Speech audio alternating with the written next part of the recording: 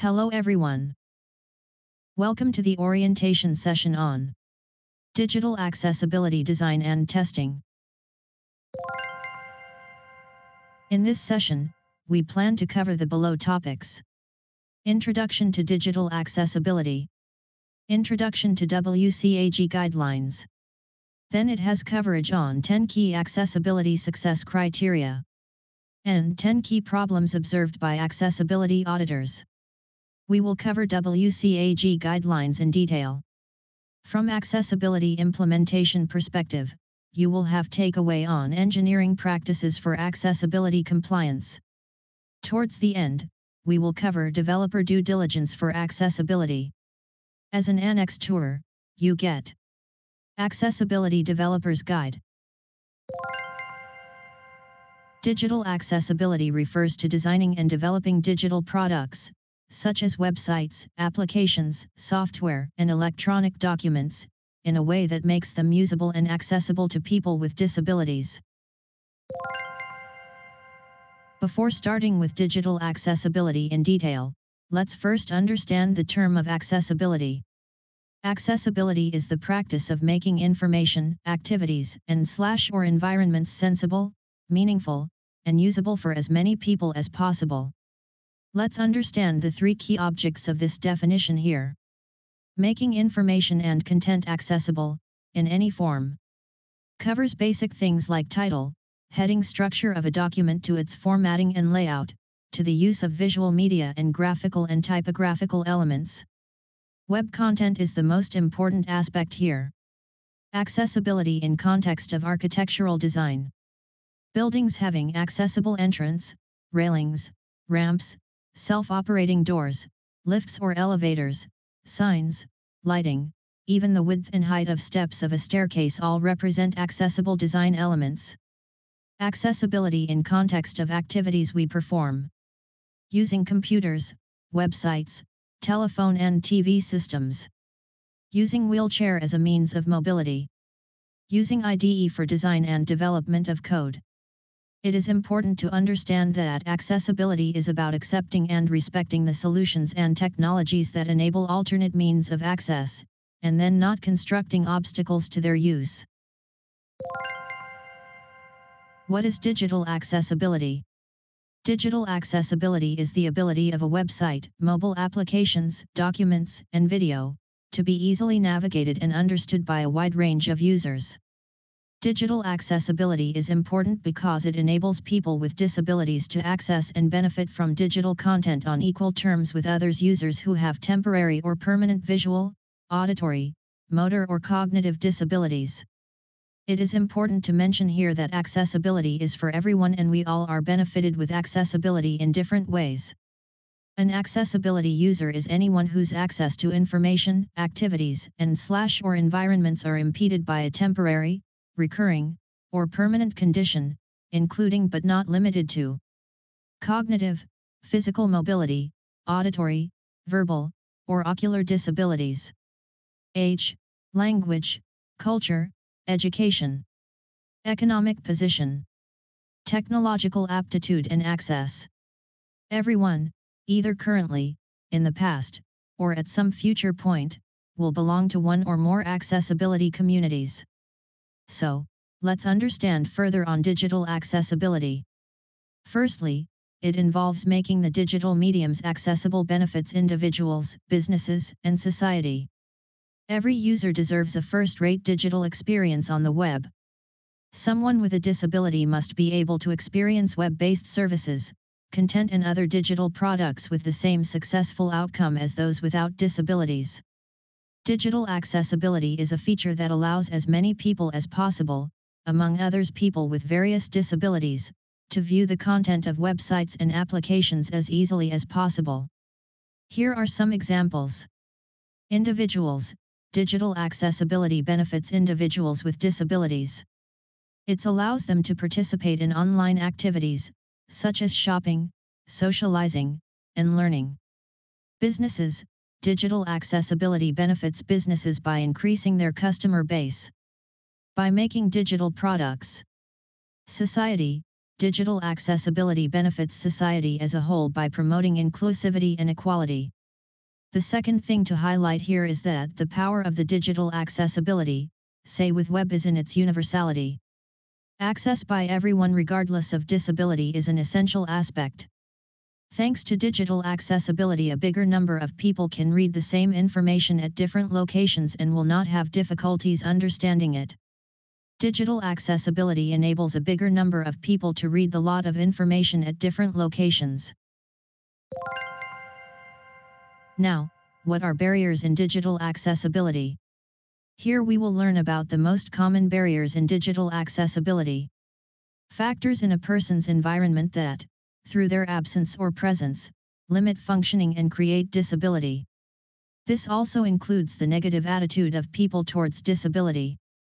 It's important to recognize the diverse abilities and assistive technologies people bring to bear on the web. People with low vision often use magnification software. People who are blind may use assistive technology such as a screen reader like JAWS to read web content aloud. Those living with disabilities such as amyotrophic lateral sclerosis, ALS, may use eye tracker software and never use a mouse. And many other users, who you might assume have no disability at all, benefit from alt text, keyboard-only navigation and clear link text. Two other barriers faced on the web are often lack of high contrast mode, lack of voice recognition software. Barriers found in electronic documents and multimedia. Taking example of inaccessible multimedia, i.e. multimedia content, such as videos or audio recordings, without captions, transcripts, or audio descriptions can exclude individuals with hearing impairments or visual impairments from accessing the information being conveyed. Another example is inaccessible forms and input fields, i.e. forms and input fields that are not properly labeled or structured can be difficult for individuals using assistive technologies to complete. Clear labels and logical tab order are crucial for users who rely on keyboard navigation or screen readers. What is the current state of digital accessibility? From various surveys, it's found that 15% of world population lives with some form of disability. Within US itself, 1 in 5 adults has a disability and 8% of males have some degree of color blindness.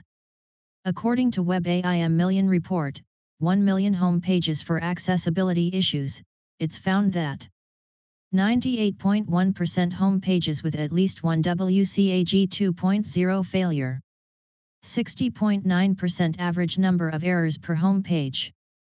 The causes of the most common accessibility failures, percent of home pages. Low contrast test 86.3%. Missing image alt text 66%. Empty links 59.9%. Missing form input labels 53.8%. Empty buttons 28.7%. Missing document language 28%.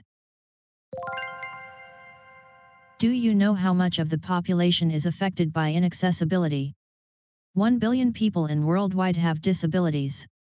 People with disabilities are underserved by today's digital products, from both a civil rights and a business perspective. So, what's required is that they should be able to enjoy the same access to information as those without disabilities. Technologies are available to reduce or remove the barriers to their digital access. To everyone, regardless of age, physical or mental capabilities, can use the internet and have good web experience. Good accessibility strategy also has business benefits and it's a component of design and development. Here we will get to know about the common disabilities. Below here are the commonly recognized disabilities that affects usability of web and the overall digital experience. 1. Visual impairment. People who are blind or low vision need alternative text descriptions for meaningful images and use the keyboard and not a mouse to interact with interactive elements, such as blindness, low vision, and color blindness. 2. Hearing impairment. People who are deaf or hard of hearing will need captioning for video presentations and visual indicators in place of audio cues, such as deafness and hearing loss. 3. Motor impairment. People with mobility-related disabilities may need alternative keyboards, eye control or some other adaptive hardware to help them type and navigate on their devices. 4. Cognitive impairment. People with learning or cognitive disabilities. An uncluttered screen, consistent navigation, and the use of plain language would be useful for people with different learning disabilities/impairments. More specifically, learning disabilities includes conditions such as dyslexia, which can affect an individual's ability to read, write, or perform mathematical calculations. Common disabilities covers wide range of disabilities like permanent disabilities, which means an injury or illness or inborn state that results in permanent impairment of routine activities. Examples include older people who is loss of limb, sight, hearing, speech, spinal cord injuries and muscular dystrophy. 2. Temporary disabilities and illnesses or injuries that temporarily prohibit you from participating in daily routine activities, broken bones, recovery from surgery.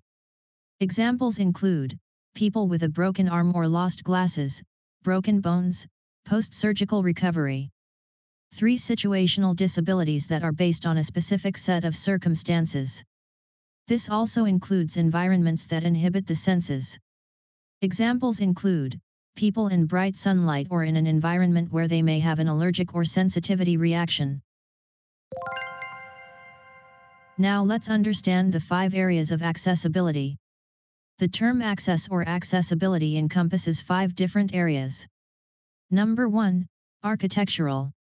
It involves creating physical spaces that are functional, safe, and inclusive for everyone, regardless of their abilities.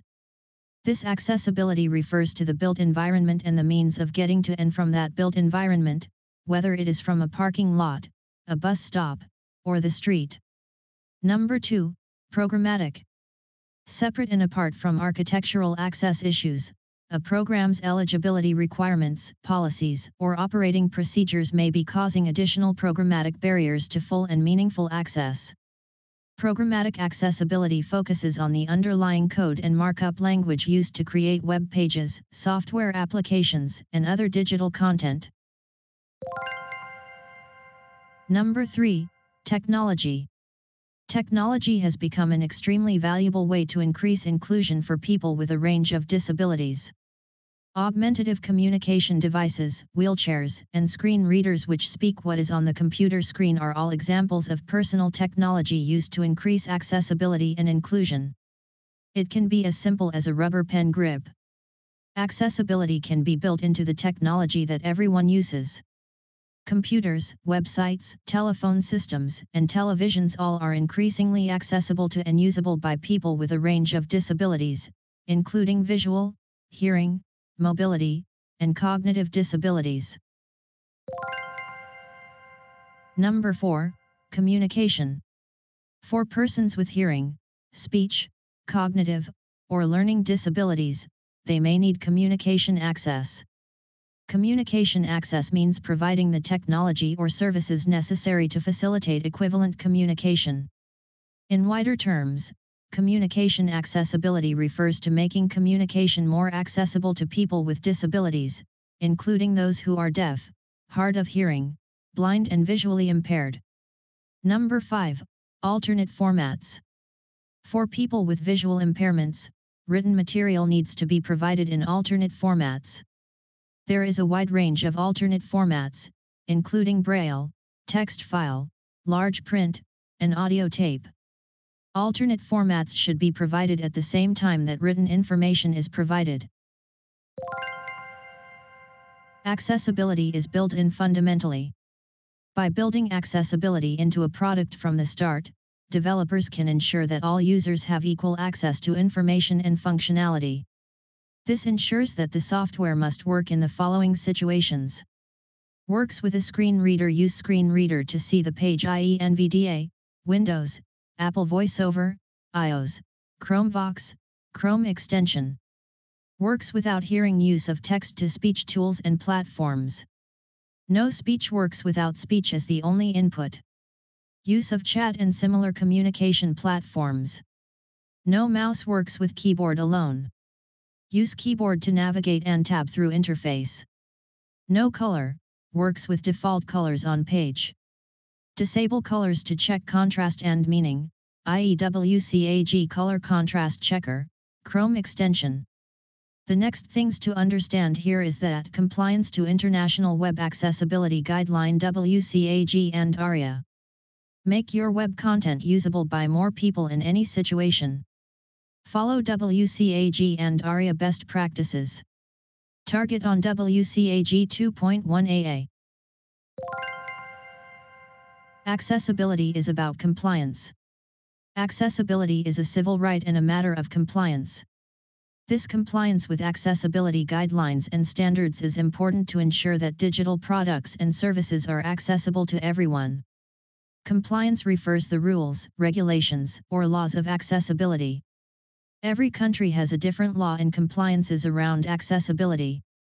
A brief list of country-specific accessibility laws and regulations includes the United States of America ADA and Section 508, European Union and 301 549 and European Accessibility Act, Canada ACA, AODA, AMA, and Nova Scotia Accessibility Act, the United Kingdom Equality Act of 2010, Israel Equal Rights for People with Disabilities Act of 2013, Japan JISX 8341-3, Germany Equal Opportunity Act and BITV 2.0, Australia Disability Discrimination Act of 1992, Italy Stanca Act, India RPD and Guidelines for Indian Government Websites, France Law and Degree 2005-102 Article 47, Brazil L 10.098.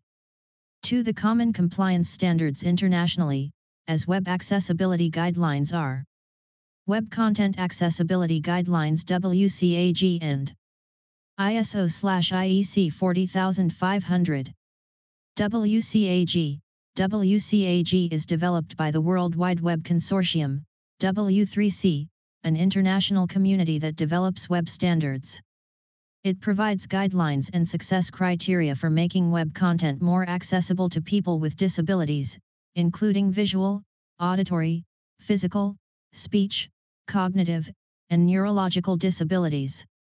ISO/IEC 40500, ISO/IEC 40500, also known as the International Standard for Web Accessibility, is a technical standard that defines requirements and recommendations for web accessibility.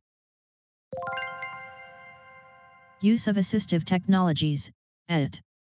So, first we will talk about what is assistive technologies, AT. Assistive technologies are tools, devices, software, or hardware that are designed to help people with disabilities or impairments to overcome challenges and accomplish tasks they might not otherwise be able to perform. Assistive technologies can be used to address a wide range of disabilities, including visual, auditory, physical, and cognitive impairments. The goal of assistive technologies is to empower people with disabilities to participate fully in society and achieve greater independence and quality of life. Let's see how assistive technologies, AT, can be helpful to solve accessibility challenges. People with disabilities make use of AT to perform day-to-day activities.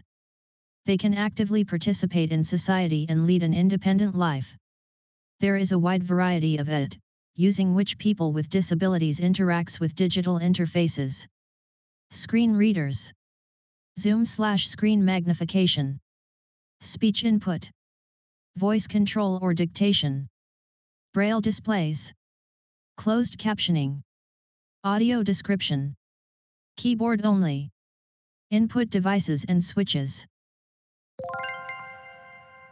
Here we will learn about the different approaches to ensure accessible design. Accessible design is the strategic process of creating products, environments, and systems that are usable by individuals with disabilities or special needs. It aims to ensure that everyone, regardless of their abilities, can access and interact with the designed elements effectively.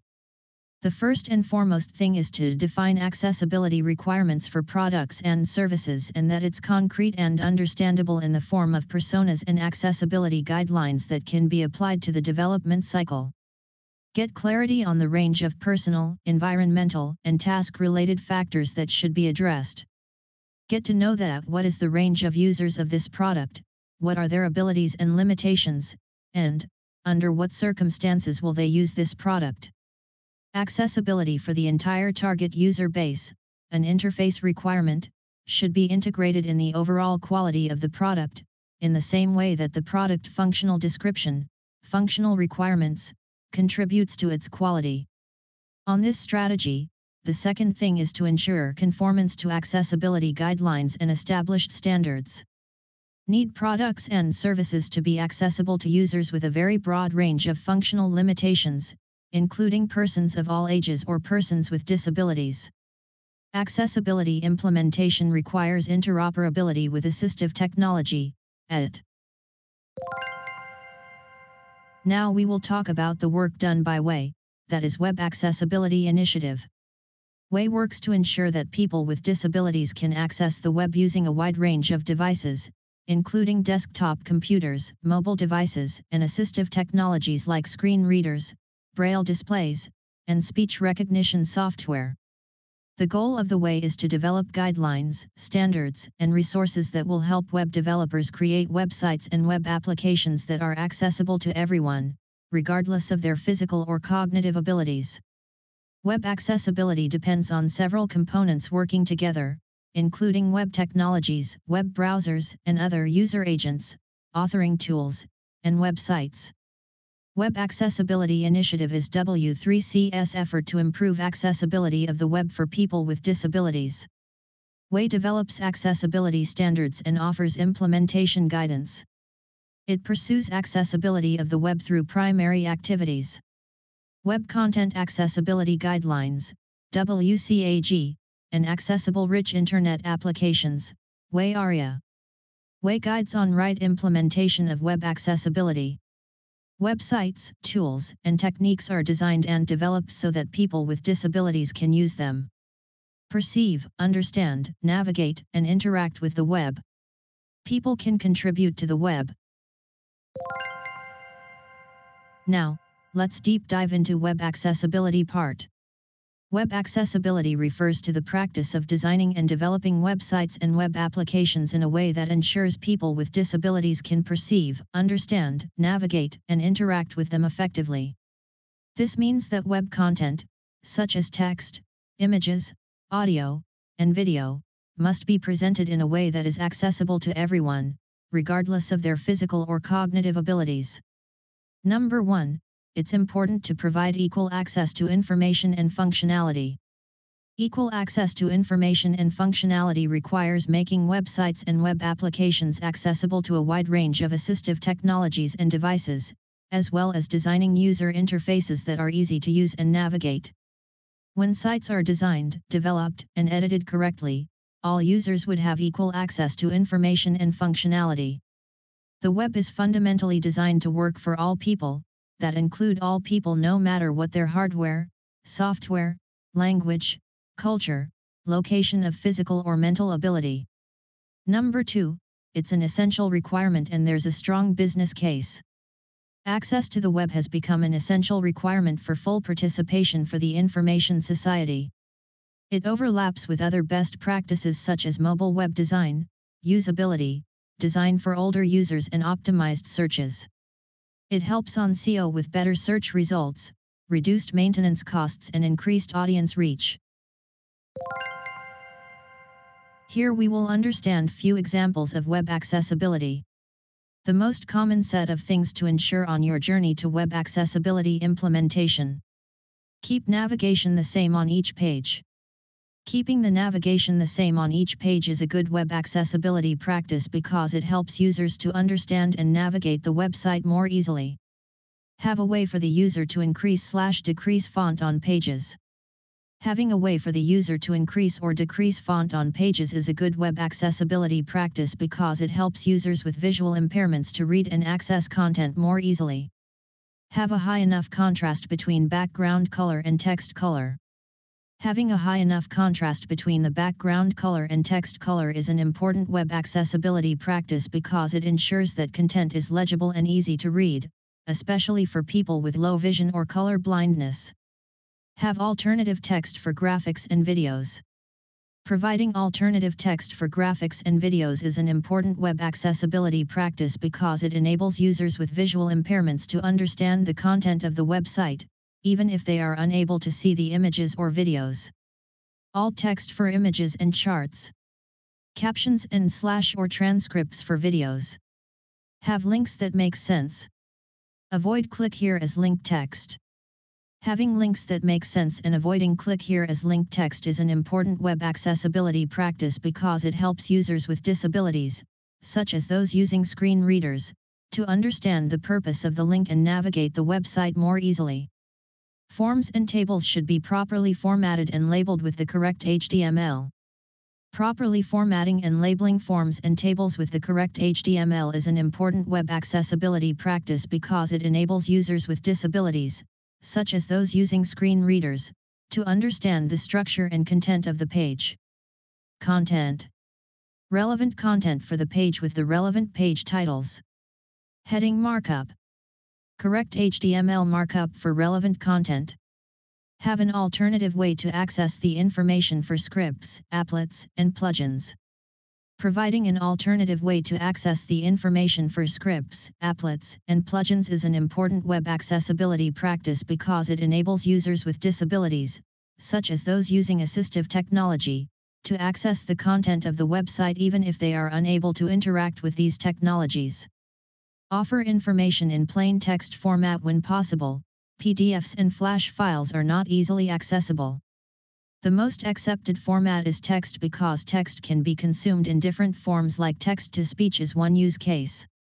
Do not use different colored text to convey meaning. Only having color codes to convey the meaning is a common mistake that people do. Let's talk about benefits of WCAG compliance. WCAG focus on enabling access for people with disabilities, their special needs, and enabling access through the use of assistive technology. The use of research and development in accessibility brings benefits to everyone, like people using mobile phones, smart watches, smart TVs, and other devices with small screens, different input modes, etc. Older people with changing abilities due to aging. People with temporary disabilities or situational limitations. Top benefits of having WCAG compliance in our applications is: avoids discrimination and legal complications, builds positive public relation, better SEO, search engine optimization, improves usability for all types of visitor, broadens your market penetration. It's important to highlight here that though primarily focused on accessibility of content on the web, WCAG standard inform how content in other contexts should be made accessible. For example, MS Office documents, PDF, etc. Now, we will discuss about approach for accessibility testing. Testing a web page or website for accessibility compliance involves different kinds of testing methods, tools, and testers for each type. You need a combination of all to get a feel for the whole picture. Testing using tools. This involves use of a variety of tools to gather initial level problems. 2. Manual testing. This involves using assistive technologies, such as screen readers, keyboard-only navigation, and voice recognition software, to test web content for accessibility. Manual testing can help identify issues that automated testing may miss and ensure that web content is accessible to a wide range of users. AT testing and cross-browser testing. AT testing stands for Assistive Technology Testing. Assistive technologies are software or hardware tools that help people with disabilities to access and interact with digital content, such as screen readers, speech recognition software, and braille displays. Cross-browser testing. Cross-browser testing is the process of testing a website or web application across multiple web browsers and their different versions to ensure that it works correctly and consistently across all browsers and devices.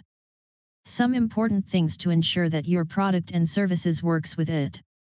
Testing with keyboard only, i.e. without mouse. Testing with more than one screen reader. Testing with more than one browser. Now we will talk about the use of tools in testing for accessibility. Variety of tools can be used to gather initial level problems against WCAG standard. However, no single automated web accessibility checker can identify all potential barriers. Use of semi-automated tools. Tools that help to identify first-level gaps. WRT WCAG standard on per-page basis or does crawling. Performs checks against each success criteria and reports on the potential barriers. Various kinds of tools checks for the presence or absence of semantic structure in given HTML. Such automated checkers do not do well, as far as meaning is involved, where a human will generally need to make those decisions. Use of helper tools like color contrast checkers, makes use of contrast algorithm to produce a color contrast ratio. Readability testing tools, generates score using length of words or sentences, the density of words or clauses, etc. Markup validation tools, identify broken or incorrect usage of HTML that affects its ability to read web content. Now let's understand the need for manual testing in accessibility testing. This involves in-depth testing against each success criteria in WCAG 2.0 and WCAG 2.1 guidelines. The basic testing strategies covers Tab key navigation test. Follow the focus indicator to keep track of where the user is within the page. Select all test. Help identify elements in web content that are not keyboard accessible. Code examination and repair involves the examination of source code. Media review, examining the captions, audio description, and transcripts. Then more deeper analysis and specific tests are to be done against the potential barriers identified. For each of the potential barriers, conduct tests and perform in-depth analysis to uncover HTML markup issues. Testing is needed on different form factor and responsiveness with larger text and no horizontal scrolling. And, importantly, testing by the actual PWD user requires.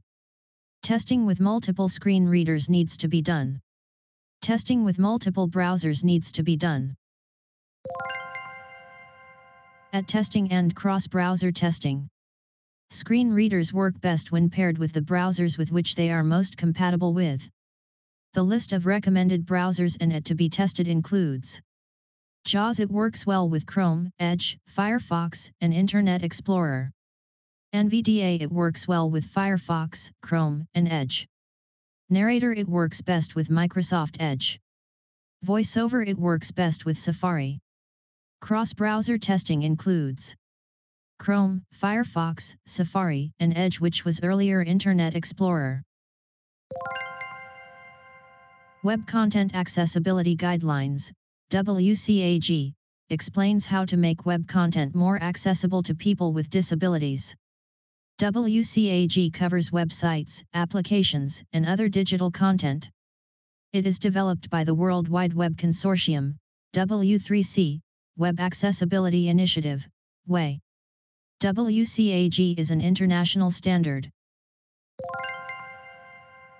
Structure of WCAG 2.1 standard has 78 success criteria broken into 3 levels of conformance, that is, A minimum level, AA recommended level, AAA advanced level, which leads to best and most accessible products and services. An exact structure goes like total principles equals 4. Total guidelines equals 13. Total success criteria equals 78, that is. Level A, which covers 30 success criteria. Level AA, which covers 20 success criteria. Level AAA, which covers 28 success criteria. These 3 levels of conformance are cumulative. Level A is the first and minimum level. Level AA is the next and it includes all Level A and AA requirements. Many organizations strive to meet Level AA. Level AAA includes all Level A, AA, and AAA requirements. Accessibility makes a difference in the lives of real people. Whenever possible, we should think through the full implications of our designs, and not just the technical accessibility, and feel free to incorporate WCAG level AAA ideas to leading accessibility groups, and to even go beyond WCAG to incorporate best practices for disability usability. We must be consistent and accurate in interpreting what is and what is not a failure of WCAG. It is important to ensure that we are correctly interpreting the guidelines and also deal with false positive or false negatives. For each WCAG guidelines, success criteria, SC, are written as testable statements that are not technology specific. Now for each WCAG success criteria, we will find the interpretation in the form of checkpoints. These checkpoints are a proven method for accessibility requirements testing and help reviewers produce consistent and accurate test results during accessibility assessments. Let's first understand the accessibility principles, which is commonly abbreviated as POUR principles. Principle 1: Perceivable. This means that web content is made available to the senses, sight, hearing, and/or touch. Information and user interface components must be presentable to users in ways they can perceive. This means that users must be able to perceive the information being presented and that information cannot be invisible to all of their senses.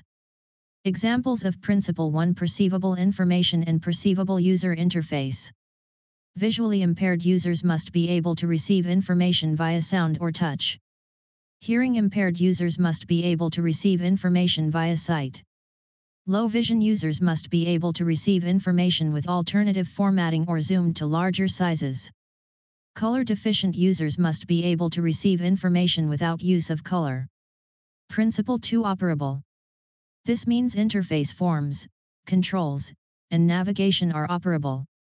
User interface components and navigation must be operable.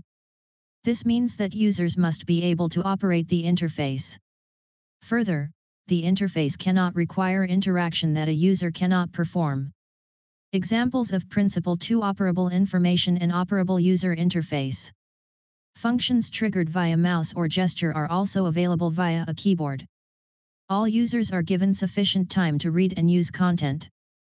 Content does not induce seizures. Users are given mechanisms to skip repetitive content.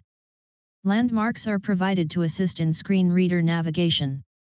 For example, meaningful page title, semantic headings, ARIA landmarks, meaningful headers, and meaningful and unique link text. Multiple paths are provided to navigate website structure. Principle 3: Understandable. Information and the operation of user interface must be understandable. This means that users must be able to understand the information as well as the operation of the user interface. The content or operation cannot be beyond their understanding. Examples of Principle 3: Understandable information and understandable user interface. Site is free of unannounced pop-up windows. Separate submit or go buttons/links are provided to initiate page changes, in place of using auto-submit upon selection. Navigation and labels are consistent across a website or application. Mechanisms are available to detect errors and provide clear instructions to users on fixing errors. Language of text or subsection of text is identified. Principle 4: Robust. This means that content can be used reliably by a wide variety of user agents, including assistive technologies. Content must be robust enough that it can be interpreted reliably by a wide variety of user agents, including assistive technologies. This means that users must be able to access the content as technologies advance. Further, as technologies and user agents evolve, the content should remain accessible. Examples of Principle 4: Robust content and reliable interpretation. Content must be compatible with different browsers and assistive technologies. Markup should be valid. Conformance levels to WCAG standard. Just to recap here. WCAG level A is beginner. WCAG level AA is intermediate. WCAG level AAA is advanced. Note: although conformance can only be achieved at the stated levels, authors are encouraged to report, in their claim, any progress toward meeting success criteria from all levels beyond the achieved level of conformance. WCAG Level A Basic Accessibility, i.e. the lowest and easiest level of conformance to obtain. This is considered the least strict. Level A success criteria are essential for every website. If your website doesn't conform with WCAG Level A, it may have serious accessibility issues that prevent users with disabilities from using it. At this level, within the current guidelines WCAG 2.1, there are 30 criteria that organizations must meet. An example of the criteria includes: non-text content, images, and videos, must have a text equivalent. Users must be able to access content using a keyboard only. Forms must include labels or instructions, so users know what's expected of them. Assistive technologies, such as screen readers, must be able to access content. Information or instructions must not be conveyed through shape, size, or color alone. WCAG Level AA strong accessibility, where we have the mid-range and most common level of conformance to obtain. While WCAG Level A allows organizations to cover the basics, WCAG Level AA goes further toward making web content accessible for users in a wider variety of contexts. It is for this reason that most accessibility experts recommend this conformance level. As a reminder, at this conformance level, the web page and content would satisfy all Level A and Level AA success criteria. At Level AA, criteria includes all that is outlined at Level A plus an extra 20 requirements. Examples include: text and background must use good color contrast. For example, have a minimum level of contrast of at least 4.5 to 1. Content should be organized under clear headings, using a logical order. For example, a H1, followed by H2, H3, etc. Elements that affect navigation should be consistent across the site. WCAG Level AAA excellent accessibility. Level AAA is the highest possible conformance level in WCAG, and as a result holds organizations to the highest standard of accessibility. At this level, the web page and content satisfy all Level A, Level AA, and Level AAA success criteria. Although Level AAA may not be applicable or realistic for everyone to achieve, organizations should strive to meet as many of its criteria as possible. Level AAA criteria outlines an extra 28 requirements from those outlined at Level AA.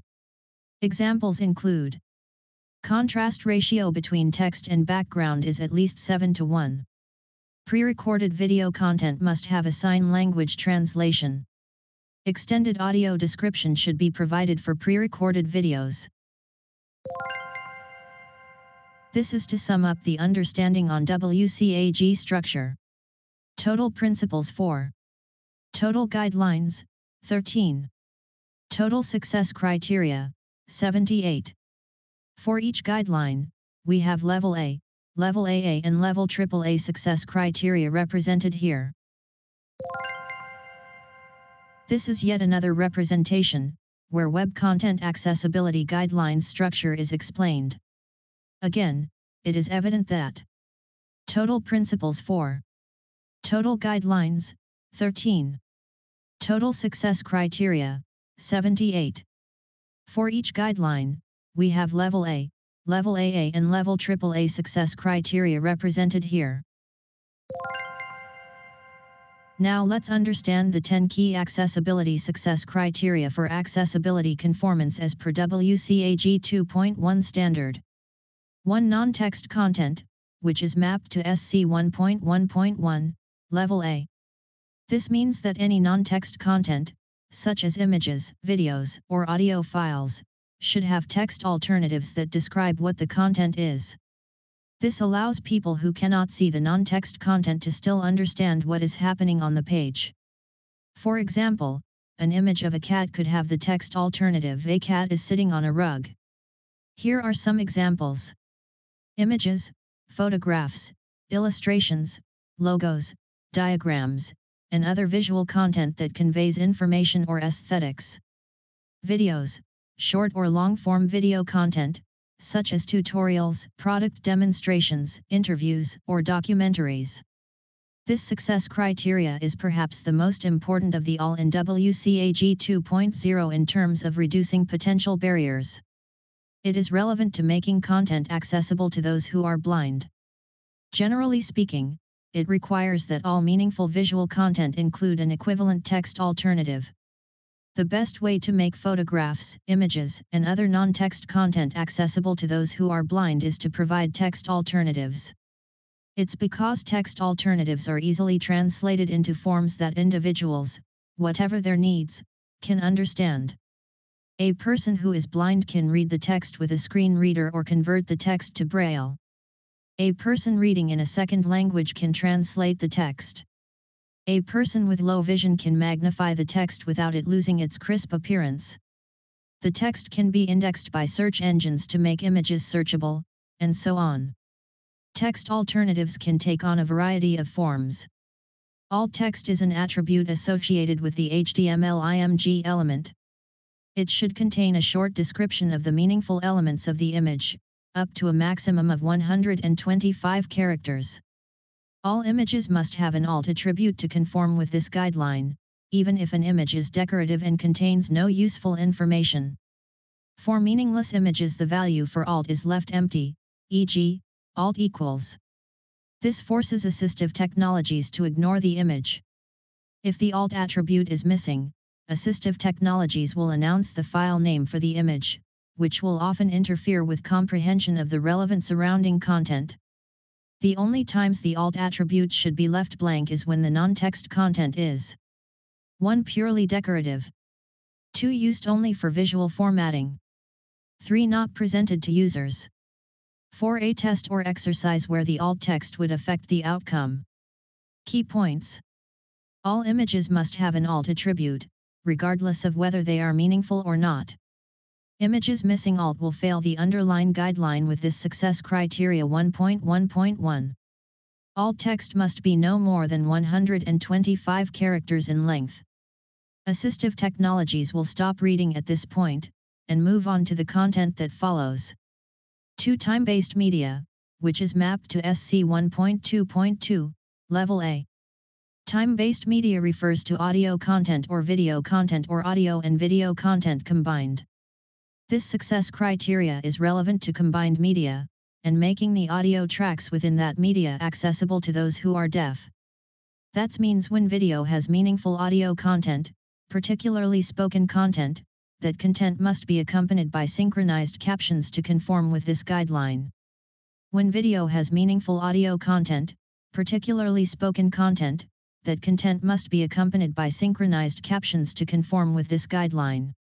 Closed captions, these are captions contained in a text file with time intervals, along with the text to display during each interval. Providing closed captions for television is the law in many jurisdictions. There are also many places that now require captions on internet-based video, part of web accessibility legislation based on this particular WCAG guideline. Open captions, unlike closed captions that can be turned on and off and are available in a separate text track in a video, open captions are burned right into the video, and cannot be turned off or otherwise separated from the video. Either type of captions will meet the success criteria for this guideline, though closed captions are a better choice where possible because they are more adaptable.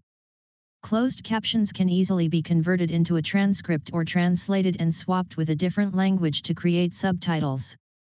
Descriptive text describing meaningful visual elements in a video can be added to captions to be read by screen readers and take the place of audio description. Key point: captions are required by law in many jurisdictions. In Ontario, the AODA makes it mandatory to include captions with pre-recorded video. 3. Info and relationships, which is mapped to SC 1.3.1, Level A. The Info and Relationships guideline requires that the structure and relationships of content be made programmatically determinable. This means that the structure and relationships of the content should be understandable by assistive technologies, such as screen readers. Here is an example of how the Info and Relationships guideline might be applied to a web page. Let's say you have a web page that contains a list of products. The list of products is organized into categories, and each product has a name, price, and description. To make the structure and relationships of this content programmatically determinable, you would need to do the following. Use headings to mark the different sections of the page, such as categories, products, and description. Use lists to display the products, and use the item prop attribute to indicate the product's name, price, and description. Use the ARIA label attribute to provide alternative text for any non-text content on the page, such as images or videos. Structuring of content is typically accomplished by using HTML heading markup, H1, H2, etc., to create topics and subtopics, though there are a variety of other ways to structure and express the relationships between elements on a web page. It is another way for assistive technology users to navigate by keyboard. Headings are used to represent the structure of topics and subtopics, to assist in organizing the content in a meaningful way to aid understanding and comprehension. Let's talk about headings. Headings. So when a screen reader user lists the headings on a page, it provides information about the topics on the page and related subtopics for each. A screen reader will announce the text of the heading as well as its heading level, 1 to 6. This can provide a quick overview of the page, and create relationships between topics and subtopics, before the user decides how to proceed through the content. If headings are not provided, or they are used incorrectly, understanding the content becomes more difficult. When headings are used, they should be nested correctly. For example, an H1 should be followed by an H2, or another H1. An H2 should be followed by an H3, or an H2 or H1. An H3 should be followed by an H4, or an H3, H2, or H1, and so on. Heading levels should not be skipped when traversing down through a heading list, e.g., H2 should not be followed by H4. Key point: properly nested headings, using HTML heading markup, should be used to structure topics and subtopics within a web page, rather than using otherwise styled large bold text. Lists. Another way to structure content to aid understanding is to arrange sequences or collections of related items in lists, using HTML list markup, i.e., ol, ol, li, etc. So when a screen reader encounters a list, it will announce the presence of the list and the number of items it contains. While navigating through the list, the cursor's position in the list will be announced, e.g., item 4 of 7. Having this structural information can aid comprehension when one cannot see the visual structure of the list. Avoid using split lists, in which items are numbered throughout a page, separated by other content, with each item a new list starting at a different number. Though these may look like a list when viewed, when read by a screen reader, each will be announced as a new list with only one item, rather than as part of a larger list. When creating lists, use an ordered list, OL, only when the order in which list items appear is important. Otherwise use an unordered list, OL. Key point: if a collection of items on a page looks like a list, ensure that list markup has been used to create the list, rather than using simple line breaks after each item. Form labels. Relationships between form labels and their respective input fields should be created using the HTML label element and explicitly associating the two by matching the ID attribute value of the input field with the for attribute value of the label element. Technically, this means that you need explicitly associate form labels with their respective form input fields by matching the for and ID attributes, respectively, as follows. Label for equals username login name / label. Input type equals text ID equals username /. When form elements are explicitly labeled in this way, it ensures that regardless of where the label appears on the screen, which may change if a screen is magnified or is being viewed on a smaller device, when a screen reader encounters the input field, it will be announced label properly. Another advantage of using explicit labels is that the labels become clickable to send focus into the input field. This can be helpful for those who may have trouble targeting a small input field, e.g., a radio button or a checkbox, with a mouse pointer, giving them a larger target area to click to activate the form element. Related form fields can also be grouped using a field ESET element, and labeled with the legend element. For example, in a registration form, all account information can be grouped, personal information can be grouped, and perhaps address information can be grouped. In each case, the legend element gets announced by it along with the form element's label, clarifying the meaning and relationship between elements within the group. Table headers.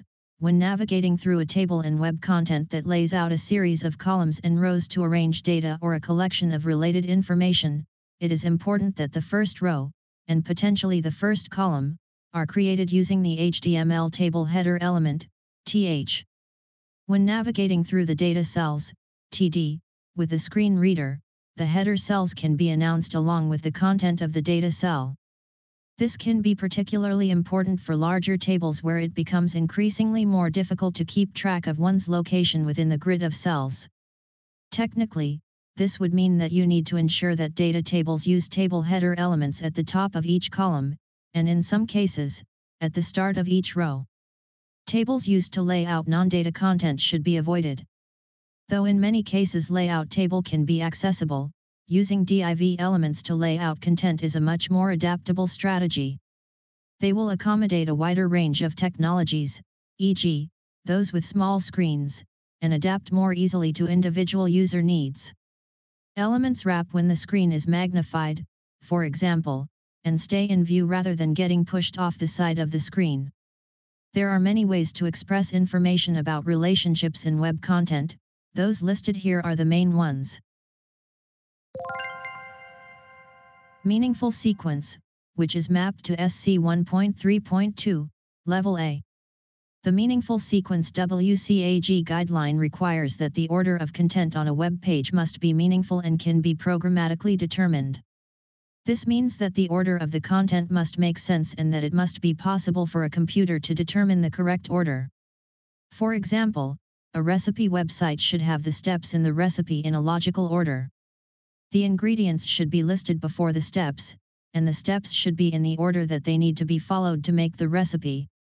This way, someone using a screen reader or other assistive technology can easily follow the recipe. Another example is a blog post. The paragraphs in a blog post should be in a logical order, and the headings should help to indicate the order of the content. This way, someone can easily scan the post and find the information they are looking for.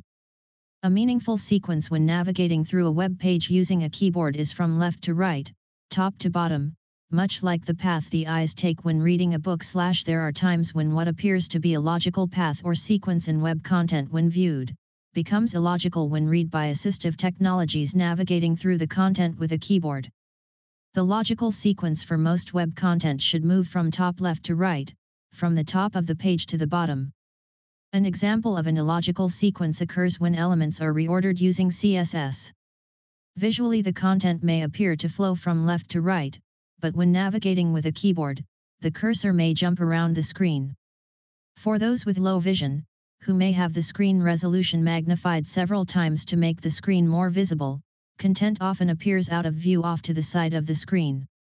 If they are using the tab key to navigate through links and forms, they will expect the above sequence and go looking for the cursor's focus off to the right, or back to the left after reaching the far right of the screen. If the cursor does not follow the usual sequence, the user can have considerable difficulty finding it when it leaves the visible area of the screen. Another example is modal dialog boxes. One particularly common barrier occurs when developers add modal dialog boxes to web content. These boxes typically open over top of the page being viewed, with the content of the page below faded to bring visual focus to the contents of the box. For screen reader users, the cursor's focus often remains on the page hidden behind the box, rather than moving into the box itself. When a modal dialog box is opened, the proper sequence is to send the cursor's focus to the first element within the box, and when navigating through the box, the focus should remain inside it until the required action has been completed. Once the action has been completed, the cursor's focus should then be sent back to the page below to the position where the box was originally opened from. Key point: a meaningful sequence when navigating through a web page using a keyboard is from left to right, top to bottom, much like the path the eyes take when reading a book. 5. Use of color, which is mapped to SC 1.4.1, Level A and SC 1.4.3, Level AA. While the use of color can help to add meaning to web content, the use of color on its own to represent meaning can create a barrier for those who cannot see color, including those who are blind, color blind, or have low vision. Color can also be problematic when text of one color appears over a background of another color, and the contrast between the two is insufficient. Contrast is included here as color usage, though it is addressed by Success Criteria 1.4.3 at Level AA, and Success Criteria 1.4.6 at Level AAA. 1.4.1 Use of color. Color is not used as the only visual means of conveying information, indicating an action, prompting a response, or distinguishing a visual element. The visual presentation of text and images of text has a contrast ratio of at least 4.5:1, with few exceptional conditions.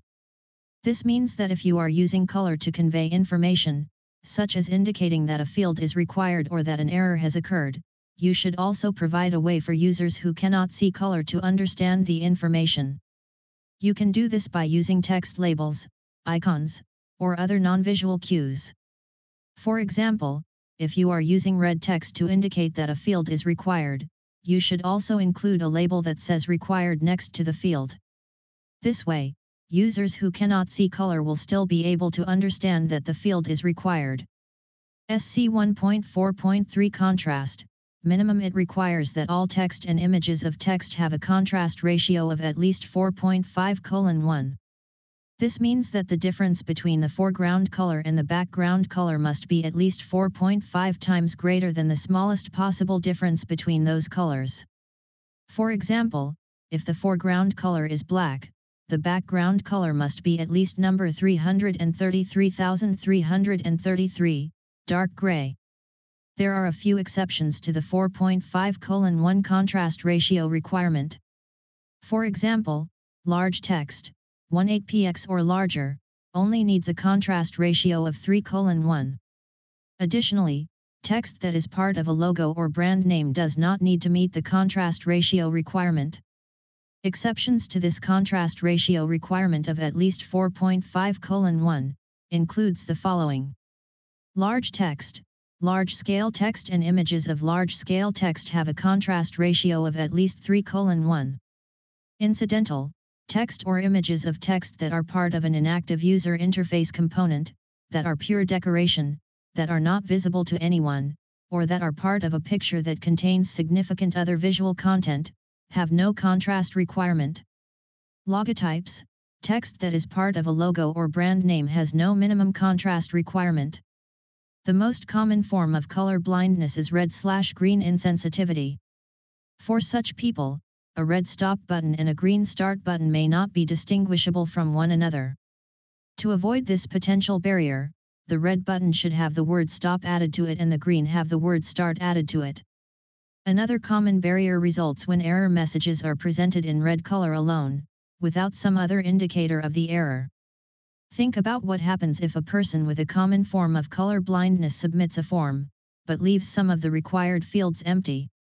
He or she would receive a returned form with the missing fields highlighted in red and the correct fields highlighted in green, but would not be able to tell them apart.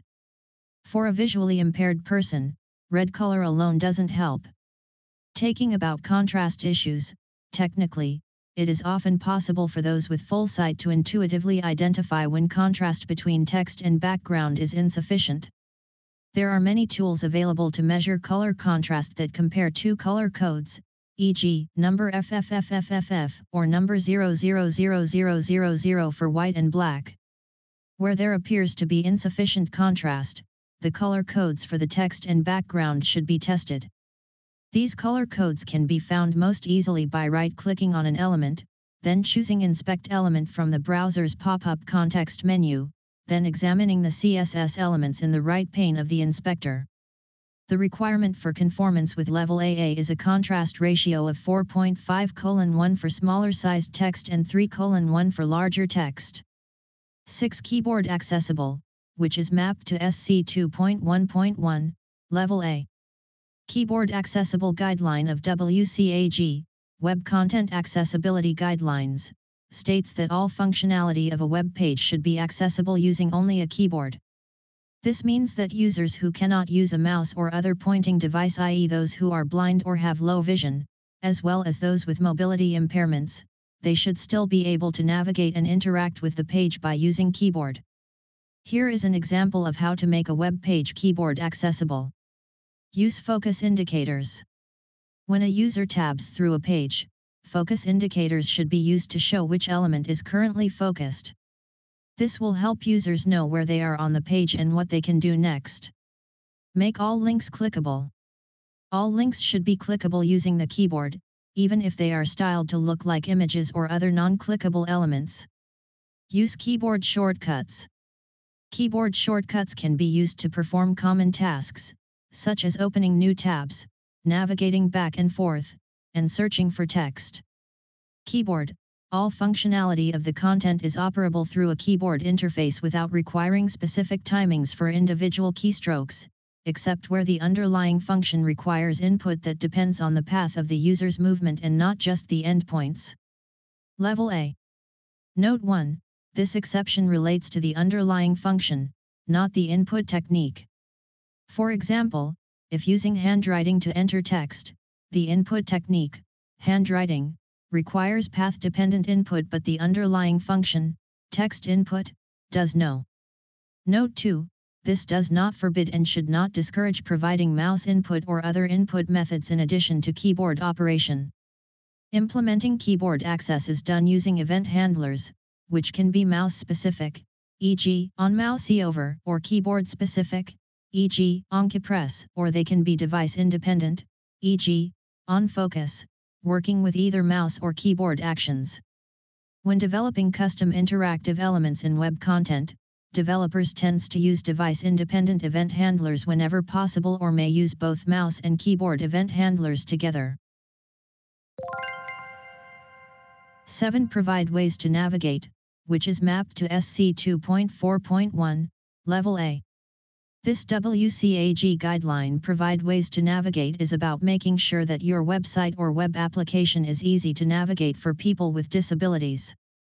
This includes people who use screen readers, magnifiers, or other assistive technologies. There are a few things you can do to meet this guideline. Use headings and labels. Headings and labels help people with screen readers understand the structure of your content. For example, you could use a heading to identify the main topic of a section of text, and then use labels to identify the individual elements of that section, such as images, tables, and forms. Provide a sitemap. A sitemap is a list of all the pages on your website, organized by topic. This can help people with disabilities find the information they need quickly and easily. Implementation of this guideline would mean that a mechanism is available to bypass blocks of content that are repeated on multiple web pages. No content should be orphaned outside of a landmarked area. Also, where HTML5 equivalent elements are used, a landmark role is not required. By providing ways of navigating around within pages makes it possible to move through elements on a page more quickly, simulating visual scanning for those who are blind. Within-page navigation can also make navigating more efficient for those who rely on a keyboard. While bypass blocks provide the ability to skip past blocks of repetitive content, like large complex menus or long lists of links, it's better to think in terms of within-page navigation to improve accessibility for those who are unable to scan and click. For screen reader users, proper use of headings H1, H2, etc. and it's an easy way to provide within-page navigation. Screen readers then list the headings on a page, allowing the user to navigate through the list to a particular heading, then press the Enter key to jump directly to the heading on the page. You may encounter bypass links, which were used historically to help screen reader users navigate page content. With this strategy, an invisible image with alt text such as Jump to Main Content was placed in the top left corner of a page and linked to an anchor at the beginning of the main content. Bypass links might also be hidden links that appear when they receive focus, so sighted keyboard users can also make use of them. While bypass links do satisfy the criteria for this guideline, today you are more likely to encounter ARIA landmarks, a particular set of ARIA roles that can be added to various elements to define their purpose, and provide the ability to jump to different regions of the page. The equivalent to the main content bypass link described above is the ARIA landmark main, which would be added as an attribute to the main element containing the primary content of the page. Screen readers can list the landmarks on a page, much like they can list the headings on a page. Use the down arrow until main is announced, then press enter to jump to the main content region. Technically, it requires you to mention the role attribute, wherever applicable. For example, main landmark is specified as div role equals main. Main content goes here. /div. Navigation landmark is specified as ul role equals navigation. Lee home / Lee. Lee products / Lee. Etc. ul. Full list of landmark roles includes banner, typically associated with the header area of a page. There should only be one banner landmark per page. Complementary, a section of content that complements the main content but also retains its meaning when separated from the main content. Often used with a region containing advertising or promo items aligned down the right side of the page. There can be multiple areas defined as complementary. Content info contains the content usually found in the footer of a page, like copyright and privacy statements. There should only be one content info landmark per page. Form contains form input elements that can be edited and submitted by the user. Multiple elements can have the form role. Main, the main content of the page. There should only be one main landmark per page. Navigation, a collection of navigation links used to navigate the site or page. There can be multiple elements with the role navigation. Search, a search tool. There can be multiple search tools. Application represents a unique functional unit, and keyboard commands are handled by the application rather than the browser or the assistive technology itself. An embedded movie player, a calendar widget, or other customized software embedded in web content, are examples where the application role might be used. This role should be used sparingly as it can create some confusion for screen reader users when key commands begin working differently. When using landmarks, each area of the page should be enclosed in elements that have a landmark role associated with them. No content should be orphaned outside of a landmarked area. Also, where HTML5 equivalent elements are used, a landmark role is not required.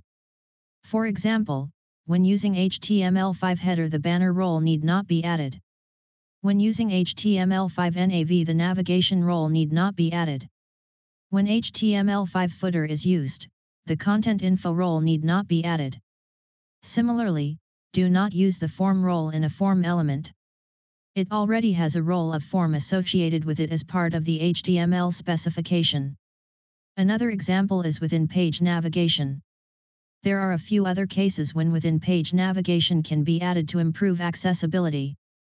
When there are embedded objects like a movie player or some interactive flash, assistive technology users can benefit from a bypass link just before the object, with appropriate alt text to describe the purpose, that when followed repositions the cursor after the object. Where complex or large tables of data are presented, a bypass link can be provided to allow users to skip over the table. Without these added bypass links, navigating past these embedded objects can be time-consuming. 8. Link purpose, in context, which is mapped to SC 2.4.4, Level A.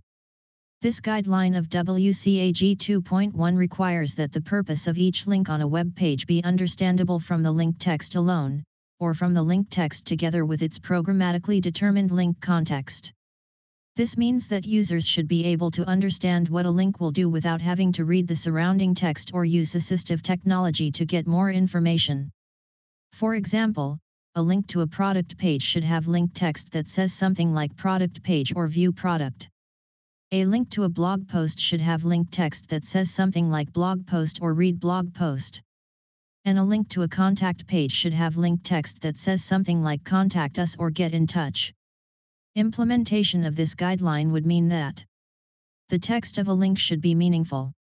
The purpose of each link can be determined from the link text alone or from the link text together with it. When creating links, it is important that the text of a link be meaningful. If it is not, a person who is blind using screen reader may be required to read the text surrounding the link, or actually follow the link, in order to determine where it leads.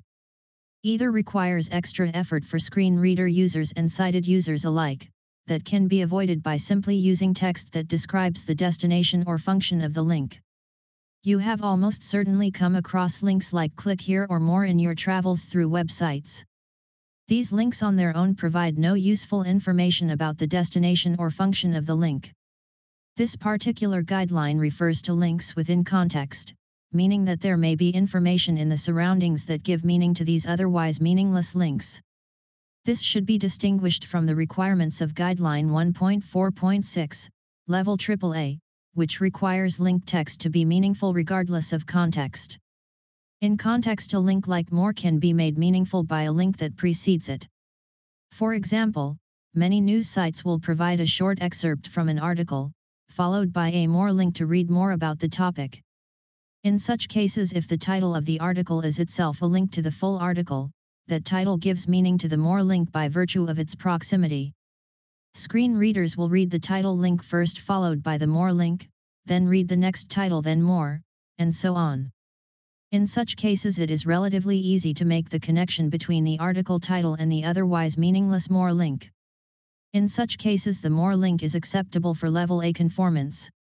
Screen readers will have a function that allows a user to list the links on a web page.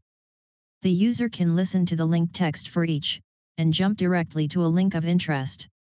If those links are a series of click here links, that link list becomes unusable if there are no surrounding links present to add meaning. Screen readers can also sort a list of links alphabetically. In such cases, any context that might have been provided by surrounding links, such as news article titles in the example above, are lost. Hence, at Level AAA, Guideline 1.4.6 requires that link text be meaningful on its own. Though the Level A requirement is only that link text be meaningful in context, it is good practice to use link text that is meaningful on its own. This will make the links more usable for everyone, including those with full sight, who also have to resort to searching the surrounding text to figure out where a click here link leads. Key point: link text should describe the destination of a link or its function if it operates a feature of a web page.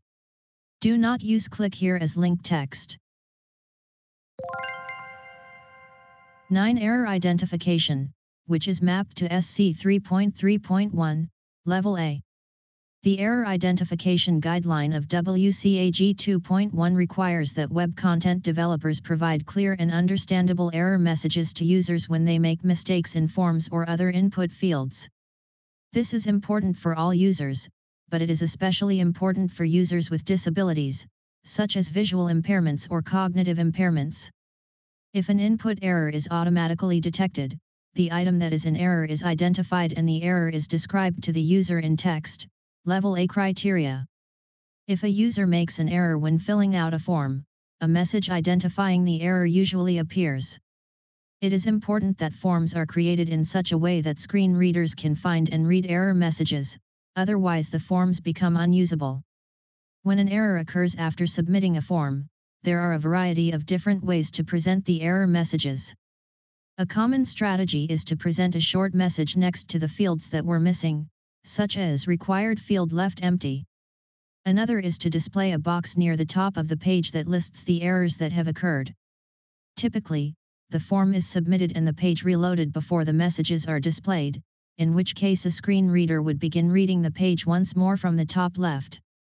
At that point, the user would have no idea that an error had occurred, and would only discover this by navigating into the page. In addition to presenting error messages in a way that screen readers can detect them, success messages should also be used where feasible, to indicate that a particular action has completed successfully. For instance, after completing a registration form successfully, present the message "You are now registered" or something to that effect.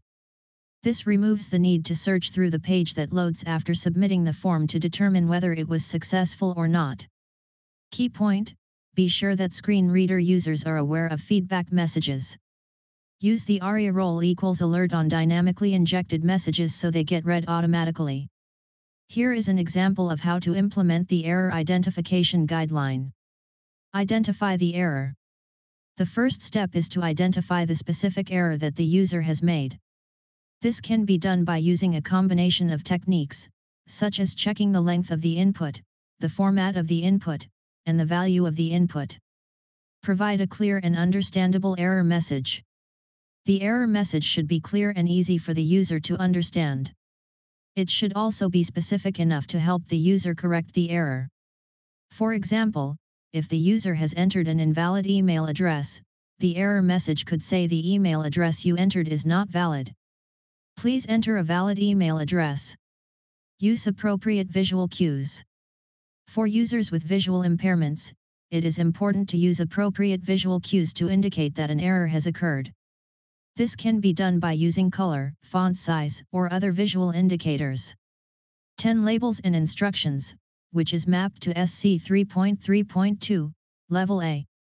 The Labels and Instructions WCAG guideline requires that all interactive elements on a web page have labels or instructions that clearly explain what they do.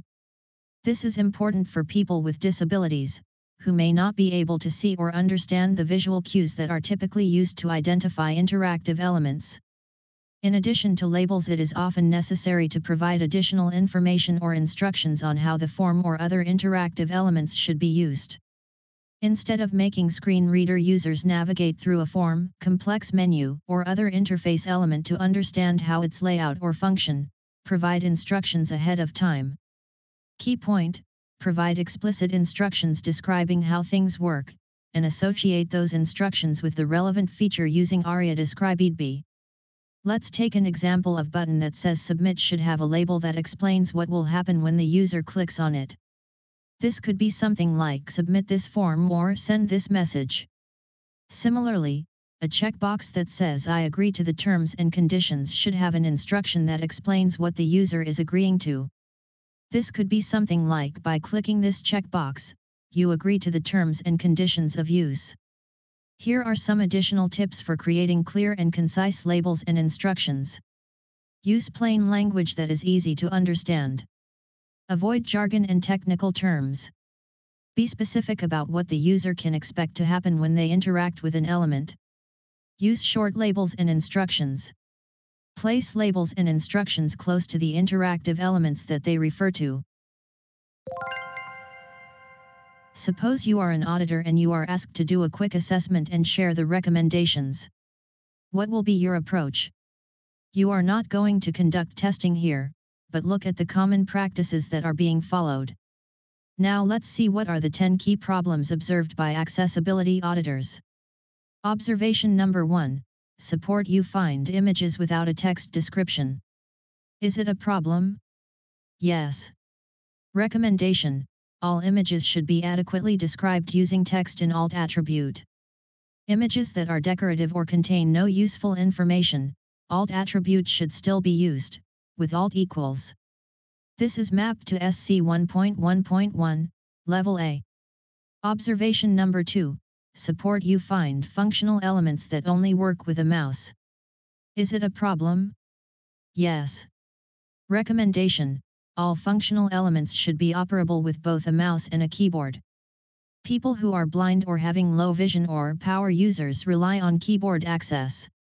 This is mapped to SC 2.1.2 Level A. Observation number 3. Suppose you find text that looks like a heading, but is not a heading. Is it a problem? Yes. Recommendation: all heading or section titles within web content should have proper HTML heading markup, H1, H2, etc. If not done, users face problems when listening to a heading list with a screen reader. This is mapped to SC 1.3.1 Level A. Observation number 4. Support you find links that do not describe the destination or function. Is it a problem? Yes. Recommendation: all links should describe the destination of the link, so as to make it identifiable without having to click the link to discover its destination. Like headings, screen readers would list all of the links on a page to gather a summary of the resources that lead from it. This is mapped to SC 2.4.4 Level A. Observation number 5. Support you find list that looks like a list, but is not a list. Is it a problem? Yes. Recommendation: use HTML list markup to format a collection of items.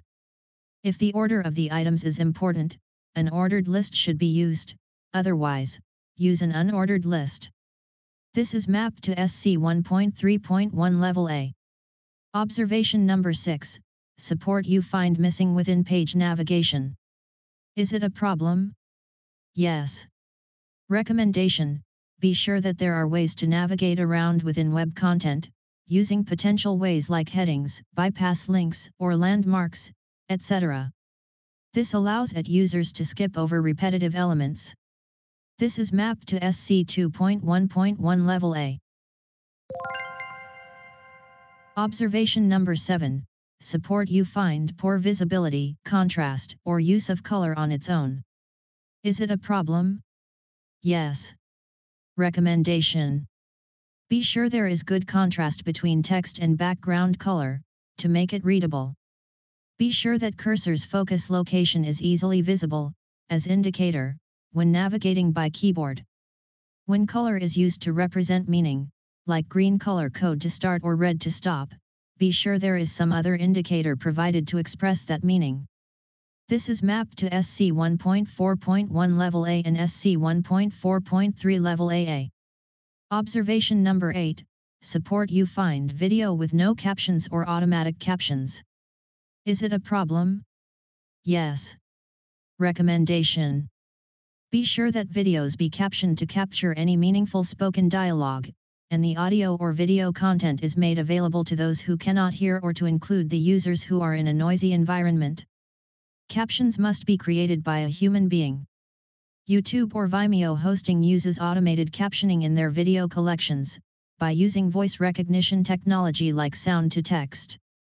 This is mapped to SC 1.2.1 Level A and SC 1.2.2 Level A. Observation number 9. Support you find information that updates without reloading the page. Is it a problem? Yes. Recommendation: ensure that any updating information on a web page is formatted to be discoverable by screen readers using AriaLive. When updated content is presented on a web page, it must be formatted in such a way that screen reader users are informed of the changes. This is mapped to SC 1.4.2 Level A. Observation number 10. Support you find tables presenting data that have no row or column headers. Is it a problem? Yes. Recommendation: be sure tables that are used to lay out data are formatted with proper headings using a proper table header cell, TH in HTML. Users navigating through tables containing data using a screen reader, follow the column or row headers to determine the meaning of data in a table data cell, TH. This is mapped to SC 1.3.1 Level A. Web Content Accessibility Guidelines, WCAG, explains how to make web content more accessible to people with disabilities. WCAG covers websites, applications, and other digital content. It is developed by the World Wide Web Consortium, W3C, Web Accessibility Initiative, WAI. WCAG is an international standard. Principle 1. Content must be perceivable. Information and user interface components must be presentable to users in ways they can perceive. Guidelines for this principle. Guideline 1.1. Provide text alternatives for any non-text content so that it can be changed into other forms people need, such as large print, braille, speech, symbols, or simpler language. Guideline 1.2. Provide alternatives for time-based media. Guideline 1.3. Create content that can be presented in different ways, for example simpler layout, without losing information or structure. Guideline 1.4. Make it easier for users to see and hear content including separating foreground from background. Reference: https://www.w3.org/tr/WCAG21/number perceivable. Guideline 1.1 Text Alternatives, Level A. Provide text alternatives for any non-text content so that it can be changed into other forms people need. such as large print, braille, speech, symbols, or simpler language. How to implement. Provide text alternatives for any non-text content and should serve the equivalent purpose. This is required of all web pages. There is only one section under this guideline, as follows. It is recommended that you refer to the WCAG Success Criterion 1.1.1 since this knowledge is needed to comprehend the rest of WCAG. Look through all of the sufficient techniques and common failures to obtain an idea of what to do and what to not do. References. Success Criterion 1.1.1 https://www.w3.org/tr/understanding WCAG 20/text-equivalent.html. Understanding Guideline 1.1 http://www.w3.org/tr/understanding-wcag20/text-equiv.html.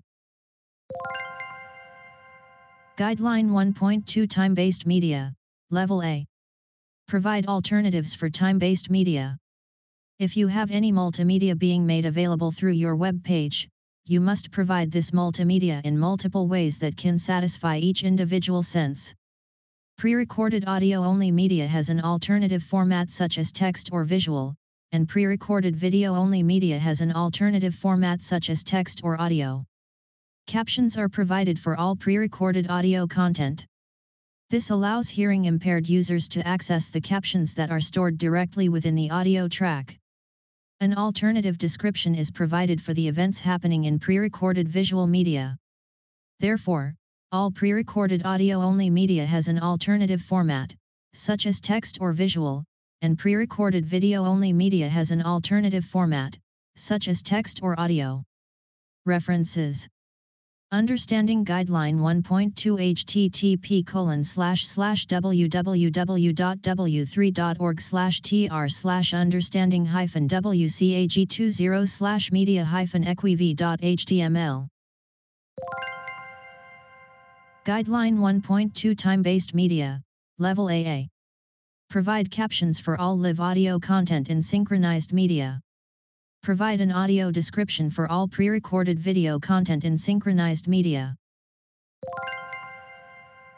Guideline 1.2 Time-based media, Level AAA. Provide sign language interpretation for all pre-recorded audio content in synchronized media. Provide an extended audio description for all pre-recorded video content in synchronized media when audio descriptions can't convey the sense of the video. Also, provide an alternative for time-based media for all pre-recorded video-only media. Provide an alternative for time-based media that presents equivalent information for live audio-only content. Guideline 1.3 Adaptable, Level A. Create content that can be presented in different ways, like simpler layout, without losing information or structure. This style of coding is called semantic markup, where the coding is organized and clear so that when everything else is stripped from your web page, such as CSS and layout tables, it maintains the desired information that the user wishes to obtain. Every web page is affected by this guideline. Section 1.3.1, Information, structure, and relationships conveyed through presentation can be programmatically determined or are available in text. Section 1.3.2, When the sequence in which content is presented affects its meaning, a correct reading sequence can be programmatically determined. Section 1.3.3, Instructions provided for understanding and operating content do not rely solely on sensory characteristics of components such as shape, size, visual location, orientation, or sound. References. Understanding Guideline 1.3. Guideline 1.3 Adaptable, Level AA. Don't restrict content view and operation to a single display orientation, portrait, or landscape, unless a specific display orientation is essential. The purpose of each input field collecting information about the user should be easily identifiable. Guideline 1.3 Adaptable, Level AAA. Ensure the purpose of user interface components, icons, and regions can be programmatically determined. Guideline 1.4 Distinguishable, Level A. Make it easier for users to see and hear content, including separating foreground from background. Required for all web pages. This guideline has a simple premise of making the presentation of your web page's information easily perceived to those with disabilities. Section 1.4.1, Color is not used as the only visual means of conveying information, indicating an action, prompting a response, or distinguishing a visual element. Section 1.4.2, Provide a mechanism for controlling audio volume independently from the overall system volume level for any audio on the web page. If any audio on a web page plays automatically for more than 3 seconds, either a mechanism is available to pause or stop the audio, or a mechanism is available to control audio volume independently from the overall system volume level. References. Understanding Guideline 1.4. Guideline 1.4 Distinguishable, Level AA. Section 1.4.3, Contrast ratio should be at least 4.5:1 for normal text and at least 3:1 for large-scale visual presentation. Section 1.4.4, Except for captions and images of text, text can be resized without assistive technology up to 200% without loss of content or functionality. Section 1.4.5, Convey information through text rather than images of text if the technologies being used can achieve the visual presentation. Ensure content can be presented without loss of information or functionality, and without horizontally and vertically scrolling. The contrast ratio should be 3:1 for user interface components and graphical objects in visual presentation. Ensure no loss of content or functionality occurs by changing style property E.G spacing. Where keyboard focus triggers additional content to become visible and then hidden, provide a mechanism to dismiss the additional content. Guideline 1.4 Distinguishable, Level AAA. Contrast ratio should be at least 7:1 for text and images of text and 4.5:1 for large text in visual presentation. Ensure audio contain very low or no background sounds. For the visual presentation of blocks of text, provide a mechanism for selecting styling and spacing of the text. Images of text should only be used for decoration or conveying essential information. Principle 2, User interface components and navigation must be operable. Guidelines for this principle. Guideline 2.1, Make all functionality available from a keyboard. Guideline 2.2, Provide users enough time to read and use content. Guideline 2.3, Do not design content in a way that is known to cause seizures. Guideline 2.4, Provide ways to help users navigate, find content, and determine where they are. Reference. https://www.w3.org/tr/WCAG21/number operable. Guideline 2.1 Keyboard accessible. Make all functionality available from a keyboard. All web pages require this. Not all users have a mouse to navigate through your page. With this in mind, you must always provide a proper marked up page so that keyboards may navigate your page with ease. Level A Criterias.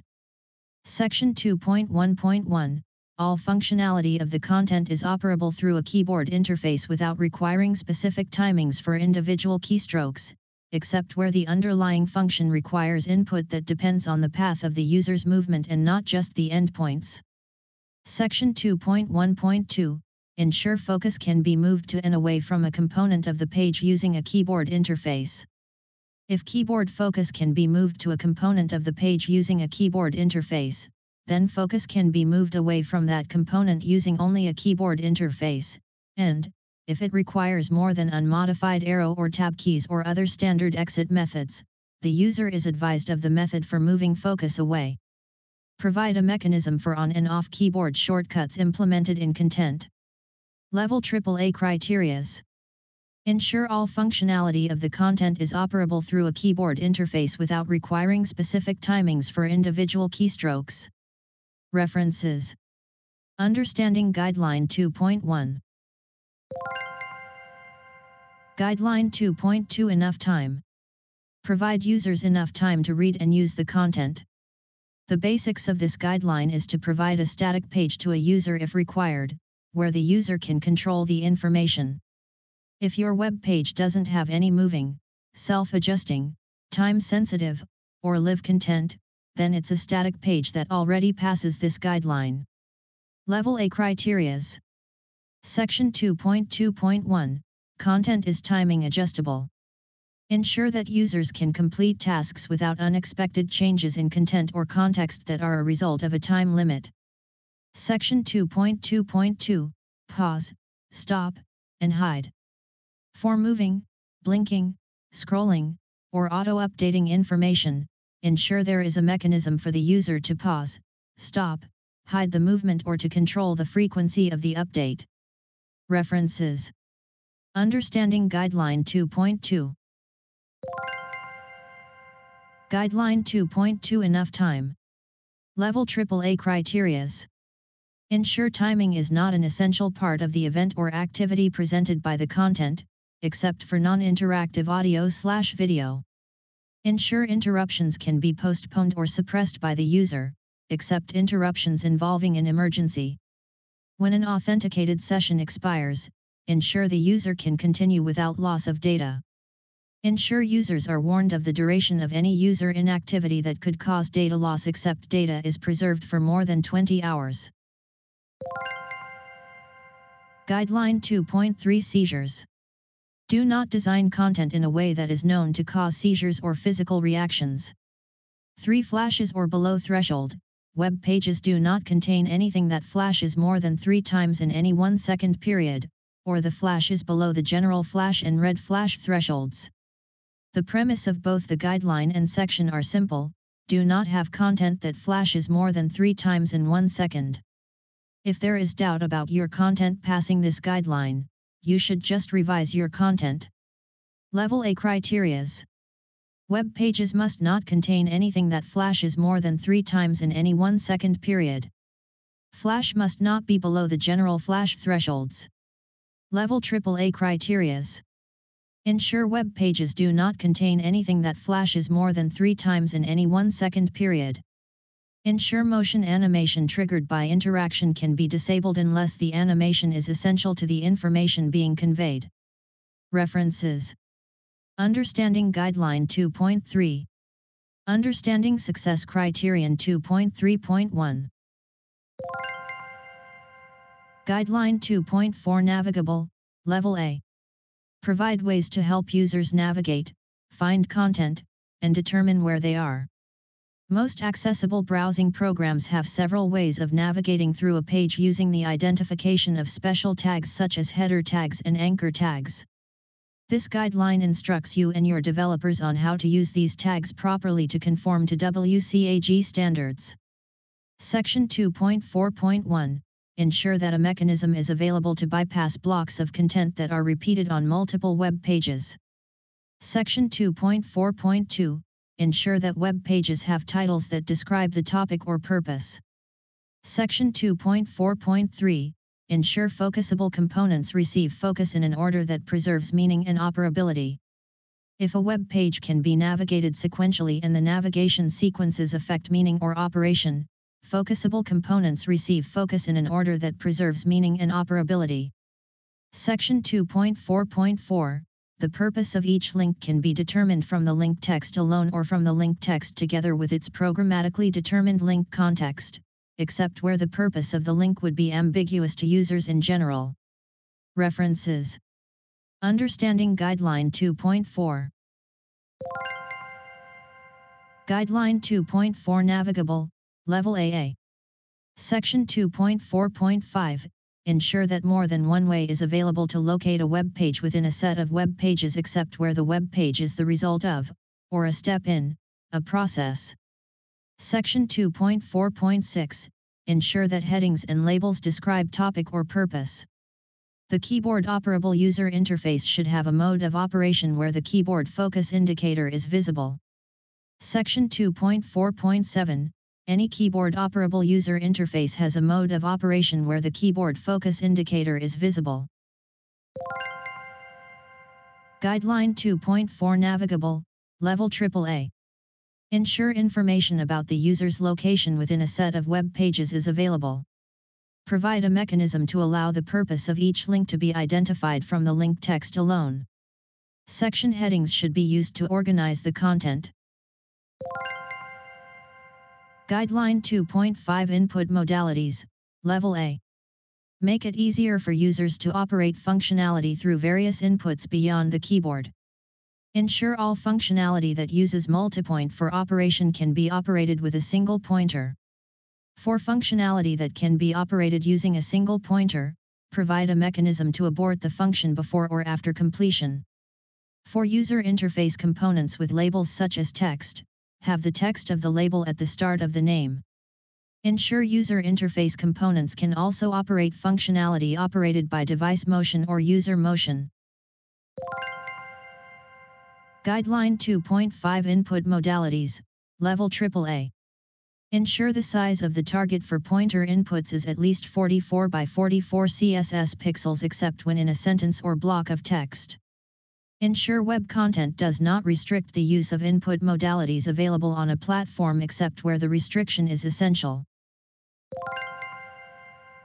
Principle 3. Information and the operation of user interface must be understandable. Guidelines for this principle focuses to have understandable user interface. Guideline 3.1. Make text content readable and understandable. Guideline 3.2. Make web pages appear and operate in predictable ways. Guideline 3.3. Help users avoid and correct mistakes. Reference: https://www.w3.org/tr/WCAG21 number understandable. Guideline 3.1 Readable. Make text content readable and understandable. Level A Criterias. Ensure the default human language of each web page can be programmatically determined using the HTML-lang attribute. Level AA Criterias. Ensure the human language of each passage or phrase in the content can be programmatically determined except for technical terms and vernacular. Level AAA Criterias. Provide a mechanism for identifying specific definitions of words used in an unusual way, including idioms and jargon. Provide a mechanism for identifying the expanded form or meaning of abbreviations. Provide supplemental content text when the text requires reading ability more advanced than the lower secondary education level. Provide a mechanism for identifying specific pronunciation of words whose meaning, in context, is ambiguous. Guideline 3.2 Predictable. Make web pages appear and operate in predictable ways. Level A Criterias. Ensure no user interface component initiate a change of context when it receives focus. Changes made to the settings of any user interface component must not cause a change of context unless the user has been warned before using the component. Level AA Criterias. Ensure navigational mechanisms that are repeated on multiple web pages occur in the same relative order, unless a change is initiated by the user. Ensure components that have the same functionality within a set of web pages are identified consistently. Level AAA Criterias. Ensure changes of context are initiated only by user request and can be turned off. Guideline 3.3 Input Assistance. Help users avoid and correct mistakes. Level A Criterias. Input error should be identified and described in the text to the user when automatically detected. Provide labels or instructions when content requires user input. Level AA Criterias. If an input error is automatically detected and suggestions for correction are known, then it should be provided to the user. Provide a mechanism for confirming and correcting information before finalizing the submission for web pages that cause legal commitments or financial transactions. Level AAA Criterias. Ensure context-sensitive help is available. For web pages that require the user to submit information, Provide a mechanism for confirming and correcting information before finalizing the submission. Principle 4. Content must be robust enough that it can be interpreted reliably by a wide variety of user agents, including assistive technologies. This is so that the coding of your web pages can be interpreted by newer web browsers as the World Wide Web evolves into a more advanced platform. Guideline 4.1. Maximize compatibility with current and future user agents, including assistive technologies. Section 4.1.1. In content implemented using markup languages, elements have complete start and end tags, elements are nested according to their specifications, elements do not contain duplicate attributes, and any IDs are unique, except where the specifications allow these features. Section 4.1.2. For all user interface components, including but not limited to, form elements, links, and components generated by scripts, the name and role can be programmatically determined, states, properties, and values that can be set by the user can be programmatically set, and notification of changes to these items is available to user agents, including assistive technologies.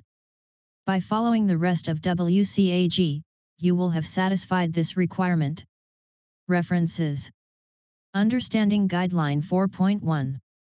Understanding Success Criterion 4.1.2. https://www.w3.org/tr/WCAG21 number Guideline 4.1 Compatible. Maximize compatibility with current and future user agents, including assistive technologies. Level A criterias. For content implemented using markup languages, ensure all elements are unique, except where the specifications allow it. For all user interface components such as form and elements links, a user should be able to programmatically determine the name and role, and also programmatically set the states and value. Level AA criterias. Ensure status messages can be programmatically determined through role or properties and presented to the user by assistive technologies without receiving focus.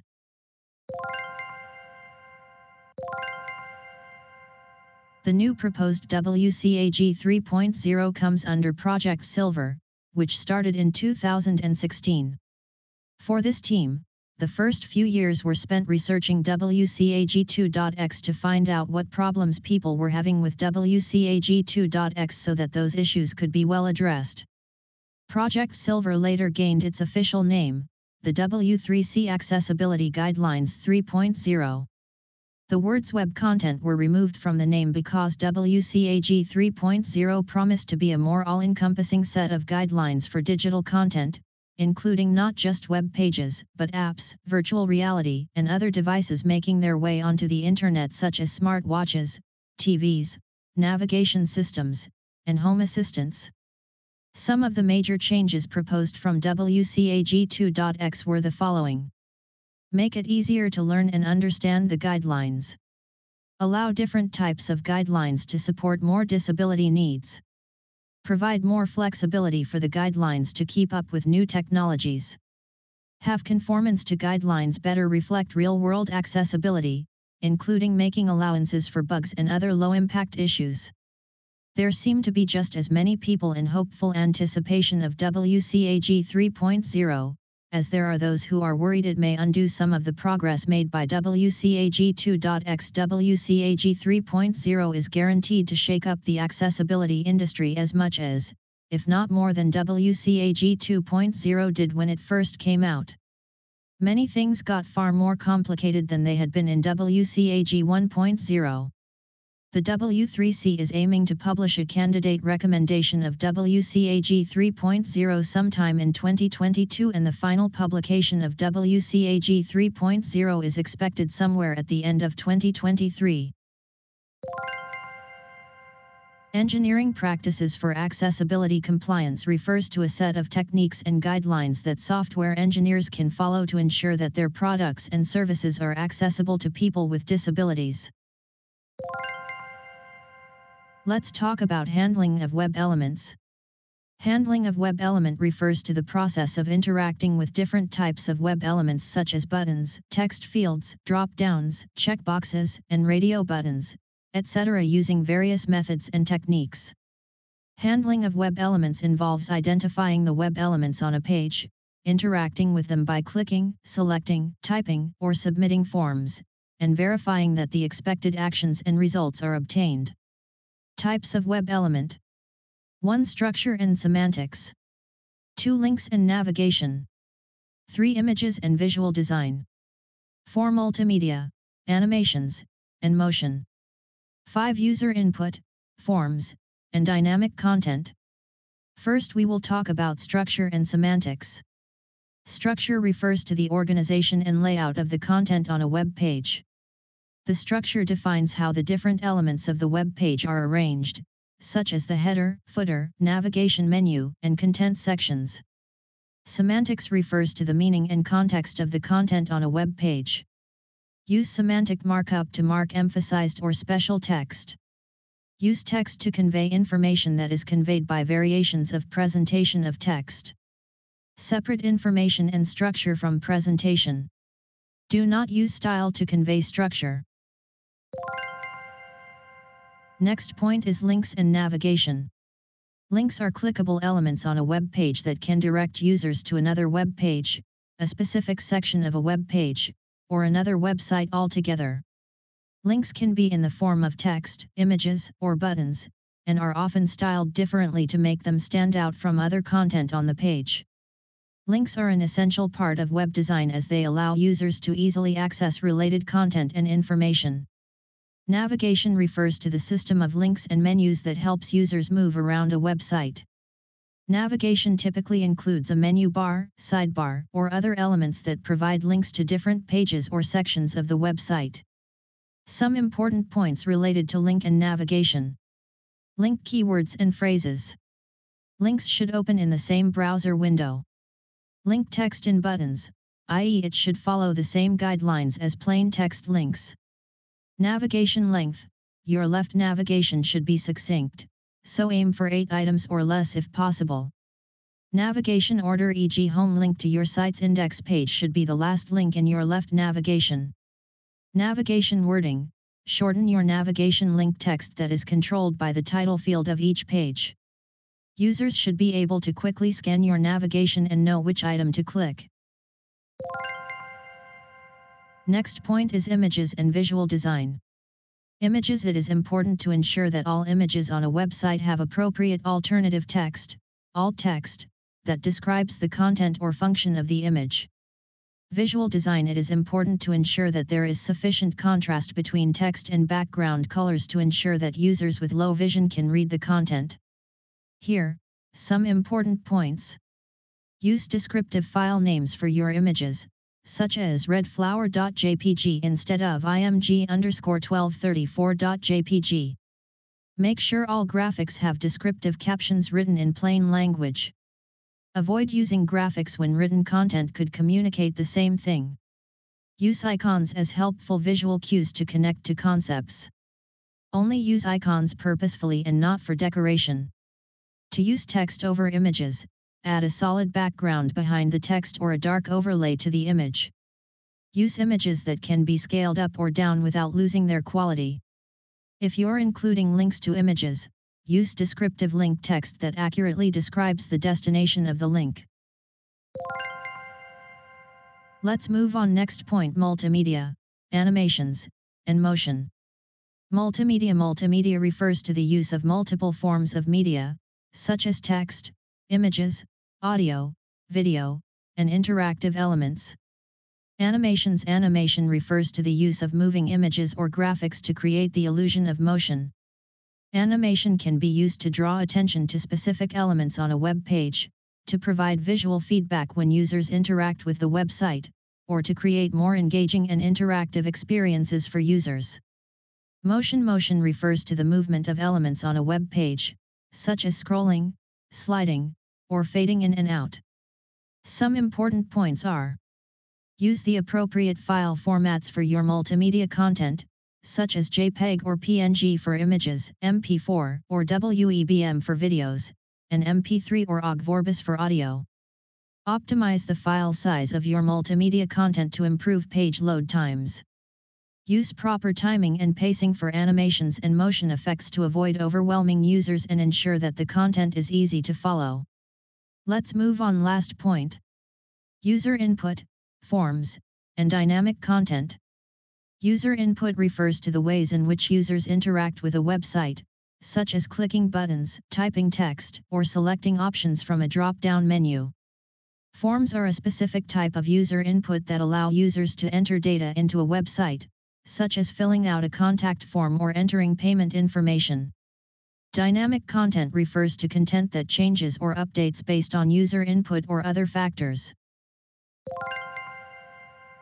Here's some points related to user input, forms, and dynamic content. Use clear labels and instructions. Use appropriate input types for different types of user input. Provide feedback to users after they submit a form or provide input. Use semantic markup to make your content more accessible to screen readers and other assistive technologies. Use autocomplete and validation features to make it easier for users to enter information and ensure that the input is valid. What is images? An image is a visual representation of an object, scene, or idea. Images can help to grab the user's attention, create a more memorable experience, and enhance the overall visual design of a website. Normal users can see the images and understand what it speaks. How about those who cannot see the images? Visitor who is blind or visually challenged. Search engines that cannot read the images. It must be provide alternative text descriptions for images that can be read by screen readers, or by providing alternative content for users who may not be able to view the image. How to provide text description to the images? There are two easy ways to provide the text description to the images. The alt way, img src equals alt equals VVNT services height equals 300 width equals 250 / The aria way, img src equals aria label equals VVNT services height equals 300 width equals 250 / What is link or hyperlink? A link or hyperlink is a clickable element on a website that allows users to navigate to a different page or location on the internet. Links can be text-based or image-based, and are usually displayed in a different color or underlined to distinguish them from normal text. Links and hyperlinks are important elements of web design and can greatly enhance the usability and accessibility of a website. The text provided between a and /a is the link text. Links must have a description that informs the user about the target and must be clear. Links that target to external websites or non-web pages or links that open in a new window need to be called out. If the link is associated with an image and the image has an alternate text, link description is not required. Use the title attribute within the link wisely. Do not repeat the link description again in the title text. Remember the following points. Every have a href attribute specified. If not, the link cannot be navigated with the tab key of the keyboard. The href attribute have a valid value, like URL or any file in the same directory, like different page of the same website. A document or some identifier in the same page.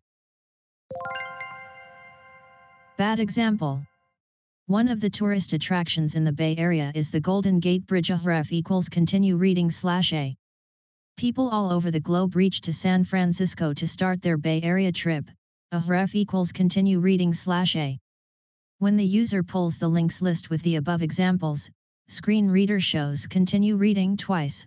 User will not have any clue about the target of them. Good example. One of the tourist attractions in the Bay Area is the Golden Gate Bridge. Href equals continue reading about Golden Gate Bridge /a. People all over the globe reach to San Francisco to start their Bay Area trip. Href equals continue reading about SFO Airport /a. Validation for links. Open the page on the browser. Run an automation tool such as X and check for violations. In most cases, all the defects thrown by X are failures. After checking with X, navigate the page using NVDA. Tab to each link and check if the link description is clear or not. What is table? A table is a way of organizing data in rows and columns, often used to present information in a structured and easy-to-read format. Tables are commonly used in many different types of documents, including reports, spreadsheets, and web pages. So let's understand how many types of tables. Primarily there are two types of tables on web pages. Layout tables. Data tables.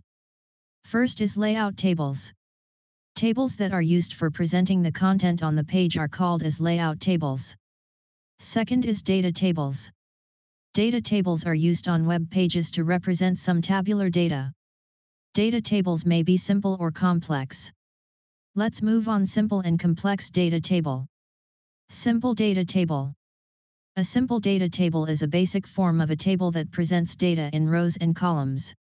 It is commonly used to organize and display information in a structured and easy-to-read format. Simple data tables are often used in documents such as reports, spreadsheets, and web pages to present data in a clear and concise way. Simple data tables can be customized with various formatting options, including font size, border style, and cell color. They can also be sorted and filtered to help users find the information they need. Complex data table. A complex data table is a more advanced form of a table that presents a large amount of data with multiple variables or attributes in rows and columns. It is commonly used to organize and display complex information in a structured and easy-to-read format. Complex data tables often contain a large number of rows and columns, with multiple variables or attributes represented in each cell. Complex data tables are often used in data analysis and reporting, such as financial analysis, scientific research, and business intelligence. Remember the following points. Avoid using tables for layout. Tables must be used purely for representing some data. All the header cells, that is column and row, must be marked with TH element. The TD element must be used for the data cells. The caption element, though optional, can be used to add a heading to the table. Screen reader must be able to identify the start and end of the table. While navigating with the screen reader navigation commands, user should be able to identify the header and content relationship. Repeat the navigation both horizontally and vertically to check for row headers and column headers. Now, talk about validation of these tables.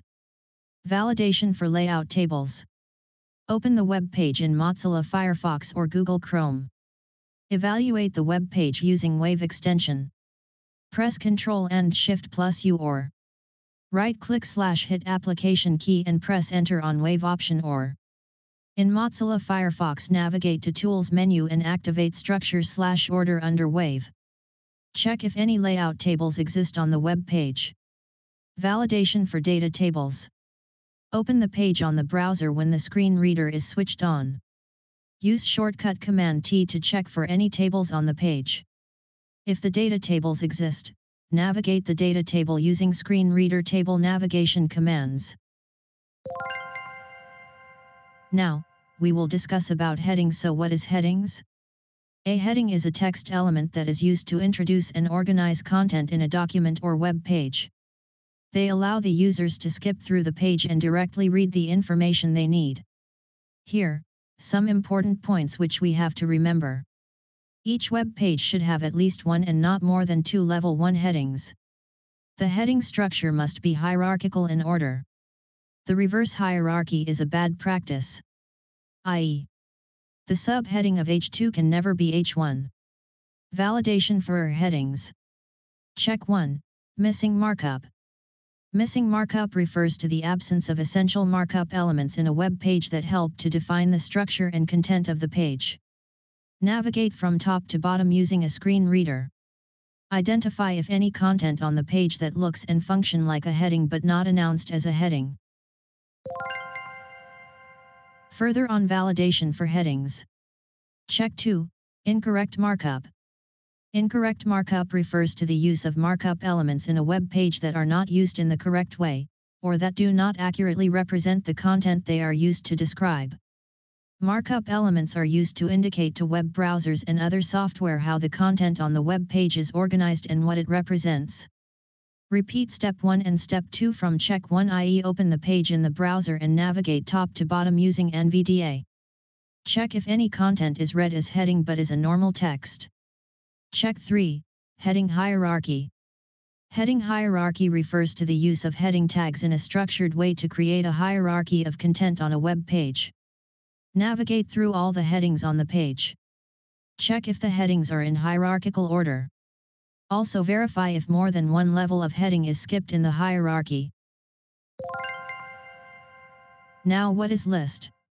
A list is a group of related items or pieces of information that are organized in a specific way. Type of list. There are 3 types of list. Unordered list.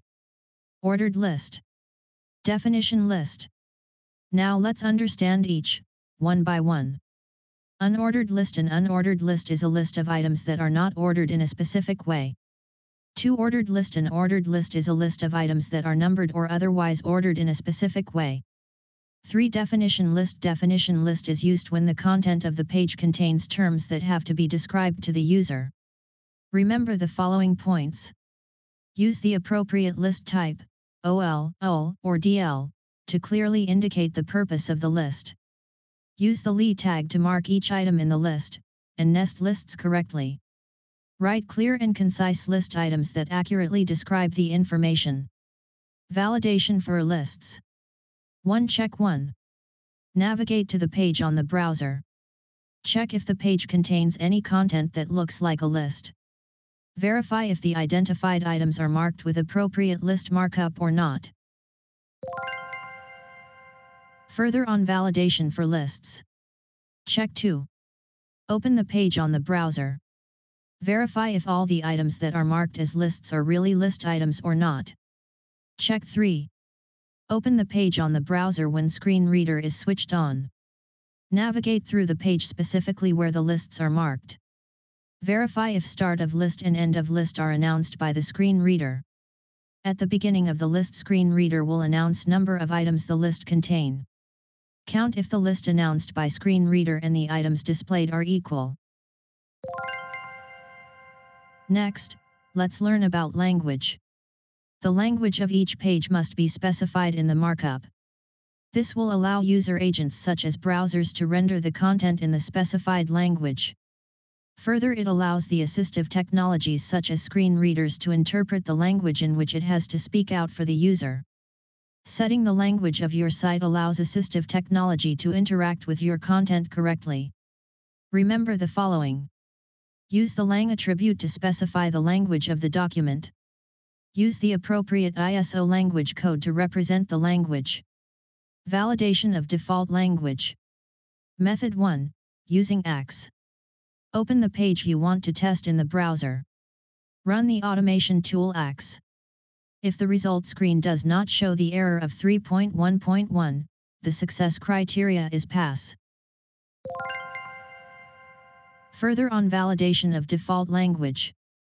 Method 2. Manual inspection. Open the page you want to test in the browser. Open the source code.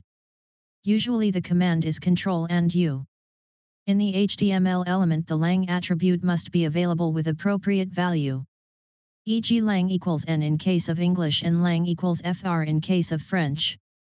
If this is provided, the success criteria is pass, else not. Next, let's understand what is parsing. While developing a web page, it is possible to make mistakes. Similar to any programming language, the HTML markup also need to be validated to have a clean and semantic code. The interesting part is not all the markup defects need to be fixed to meet WCAG compliance, though it is good to fix all. The 4 defect types that need to be addressed as per WCAG 2.04.1.1 parsing are: A. Duplicate ID values. B. Duplicate attributes for elements. C. Improper opening and closing of elements. D. Nesting elements according to specifications. For validating this requirement, we can use the W3C new validation service. This is the simplest way of identifying all the 4 defects at once. Though it is a simple way in certain situations, this may also be complex. Validation of parsing. Navigate to the new W3C validation service https://validator.w3.org/news/new.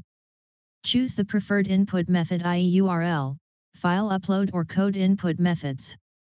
Provide the input depending on the selection from step 2. Hit the validate button. Once the validation results are populated, activate the parsing bookmarklet from the bookmarks. Note that the defects listed may also contain some other accessibility issues such as missing labels for form elements, missing alternate text for images, etc. Note, other automation tools like Axe can identify the presence of duplicate ID values.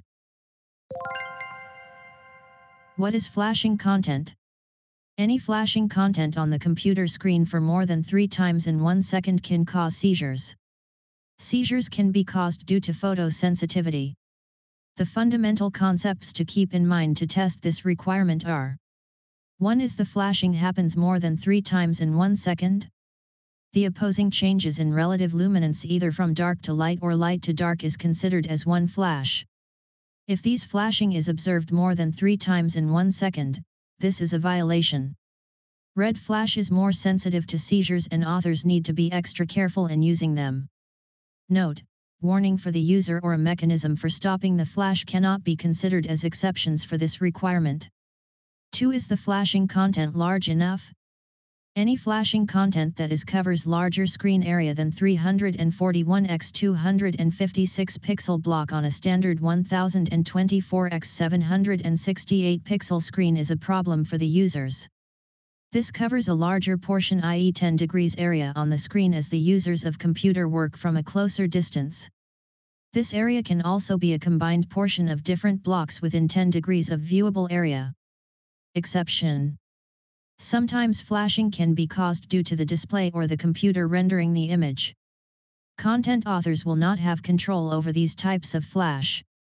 Note, blinking usually do not happen more than 3 times in 1 second. If it happens, then it is considered as flashing. Validation for flashing content. Open the page on a browser. Check if the page contains any flashing content. If no flashing content is available, this success criteria is considered as not applicable. If flashing content is observed, check for: is the flashing happens more than 3 times in 1 second? Is the flashing content large enough? If any one of the requirements in check 4 is observed, this success criteria is considered as failed, else passed. Let's explore on focus order now. As while navigating the page with a keyboard, the sequence in which the elements receive focus must be logical. If the order is missed, user may miss important information or might be confused in certain cases. In some cases, when invoking a button opens a modal window or an overlay. If the focus is not shifted to the newly opened modal or the overlay. Screen reader users and users who depend on screen magnifiers miss to understand that the new window is displayed if the focus is not shifted to these sections. Remember the following. Avoid using tab index values that are greater than 1 to manage focus order, as they may supersede logical tab order. Align the focus order with the reading order as much as possible in order to maintain a logical and intuitive navigation of the content. So, how to validate focus order while tabbing? Open the page on the browser. Navigate to each element on the page using keyboard only. The navigation flow in which keyboard tab key travels should be logical and intuitive. If the navigation order is illogical, this success criteria is considered as a violation, else the success criteria is passed. Validation of focus order for modals and overlays. Open the page on a browser. Check for any elements that invoke modal windows or overlays. E.g., calendars on travel booking applications. Activate the element and see if the focus jumps to the newly opened window or overlay. If the keyboard focus does not move to the newly opened modal, it is an accessibility violation. Else not. Remember that on closing the modal or overlay, the focus has to trigger back to the initiating element, else it is an accessibility violation too. Let's understand about keyboard usage. People with motor difficulties will have tough time in using the content if the actions are mouse dependent. The motor difficulties can range anywhere between not having hands, to not having few or more fingers, to stress on muscles. Tremors in the hands can also cause difficulty in pointing the mouse onto a particular element on the screen. Providing keyboard access to all the functionalities of the page can solve this problem. The functionalities on the page include simple interactions such as activating a button, filling up a form, to more complex interactions such as sorting a column in a table, drag and drop. Taking care that all the functionalities of the page usable by keyboard alone is required as per WCAG standards. This will also benefit low vision and blind users. That's why keyboard access to a website is a must for the usability of your site. All interactions and information that can be accessed with a mouse must be accessible with just a keyboard. Remember the following. Use proper HTML tags for structuring the content, such as header, nav, main, and footer. Add keyboard focus to links and form controls using the top index attribute, so that they can be accessed using the keyboard. Use the ARIA label attribute to provide alternative text for elements that are not labeled explicitly. Validation for the use of keyboard. Open the page on a browser. Navigate to all the interactive elements using the tab key of the keyboard. Check if all the functionalities are navigable and actionable by keyboard alone. If a keyboard can access all the functions of the page, this success criteria is considered pass, else failed. Now let's see what is keyboard trap. Except for the scenarios where keyboard trap is necessary for the function of the page, it should be trapped within the sections of the page. E.g., keyboard trap is a required scenario for modal windows. In other situations such as an iframe or similar sections, keyboard shouldn't be trapped. If keyboard trap could not be avoided and a specific key command/access key is required to exit the trap, inform the behavior to the user before they encounters it. Also inform the commands or gestures assigned to move away from such section in advance. Validation for keyboard trap. Open the page on the browser. Navigate the entire page using Tab and Shift plus Tab key of the keyboard. Observe if the navigation of the page is affected due to a trap of keyboard in certain portions of the screen. If the keyboard navigation is trapped in any sections of the page, it is an accessibility violation. Else this success criteria is passed. Next is about page title. The title of the web page must be descriptive enough to explain the content or functionality. A screen reader user first reads the title of the page to confirm that they are on the page they are looking for. When you landed on the page from a social media applications or through search engines, everyone looks at the title to ensure that they are on the right page. User agents such as browsers display the title on the title bar. Screen readers read them with a simple key command, e.g. NVDA with NVDA. Title is the one shown when the user switches between the tabs. Here are the things you need to remember. The title should accurately reflect the content of the page. Avoid using generic titles like home or page 1 that don't provide any useful information. Avoid using duplicate titles across multiple pages to avoid confusion and improve SEO. Validation for page title. Open the page on the browser. Look at the title bar and read the content. The title should describe the content available on the page. Validation with screen reader. Open the web page you want test when the screen reader is switched on. Press NVDA and hear what it speaks. Check if the title spoken out by the screen reader explains the content of the page as well as the name of the website. Note 1. If the point C is satisfied, then this success criteria is passed. If not, it is failed. Note 2. Testing with any one of the validation method above is sufficient. What bypass blocks is? Every website will have repeated blocks of elements in most of the pages. It would be painful for a user who depend on a keyboard to reach the main content of the page bypassing all the repeated elements with the tab key. They may have to press the tab key many times before reaching to the main or required content. Screen reader users have to press tab as well as have to hear a lot of redundant information before reaching the main content. Low vision people have to search for the region where the main content begins with their magnifier. Hence, bypass blocks are mechanisms that skip over repeated material on a web page. They are important for users who navigate with a keyboard because as they will allow users to skip over repeated sections and go to the content they are looking for immediately. Remember the following. Ensure that your bypass blocks have descriptive and meaningful labels, so that users with screen readers can understand what the block is for. Make sure that the bypass blocks are located at the beginning of the page, before the main content, and that they are easy to find and use. Validation of bypass blocks. Open the page in the browser. At the beginning of the page, check for an option that keyboard-only user can use to jump directly to the primary content region, e.g. links such as skip to main content. Validation of bypass blocks. If available, activate it with space key or enter key and check if the focus moves to the primary region of the page. If this mechanism is not available, check for proper heading structure. If headings are not provided, check for landmarks.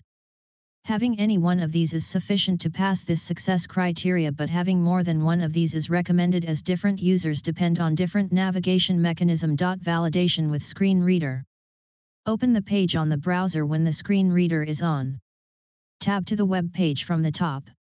Navigate to the top of the page using Control and Home. You should hear a skip link such as skip to main content in first 3 tabs.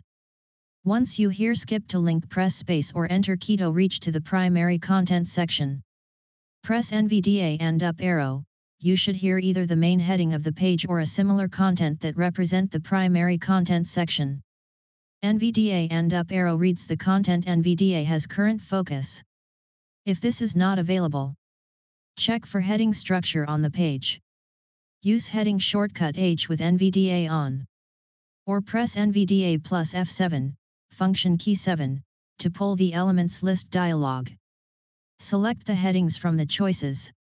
The headings must be hierarchical in structure, allowing the users to jump to the desired section. Also check for the use of landmarks on the page. Use the shortcut D to move between different landmarks. Or use NVDA plus F7, function key 7, to open NVDA elements list dialog. Select the landmarks from the choices. Check for prominent landmarks such as banner, navigation, main, complementary and content info. Having skip link or proper heading structure or landmarks is sufficient to satisfy this technique. However, having more than one way of bypass technique help different user groups. Let's talk about name, role and value. A name or an accessible name is something read out by the screen reader when user focus on it.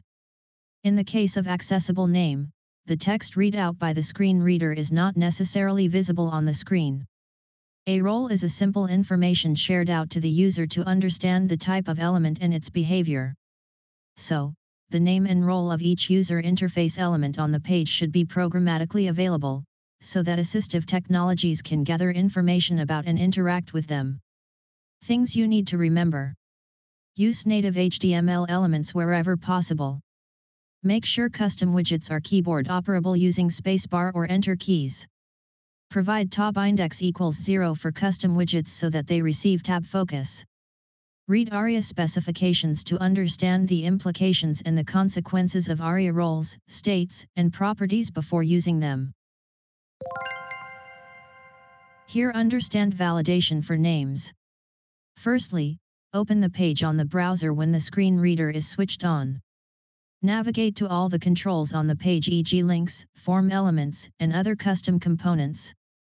When the user reaches to each element, screen reader must announce its accessible name, e.g. cancel button, where cancel is the accessible name.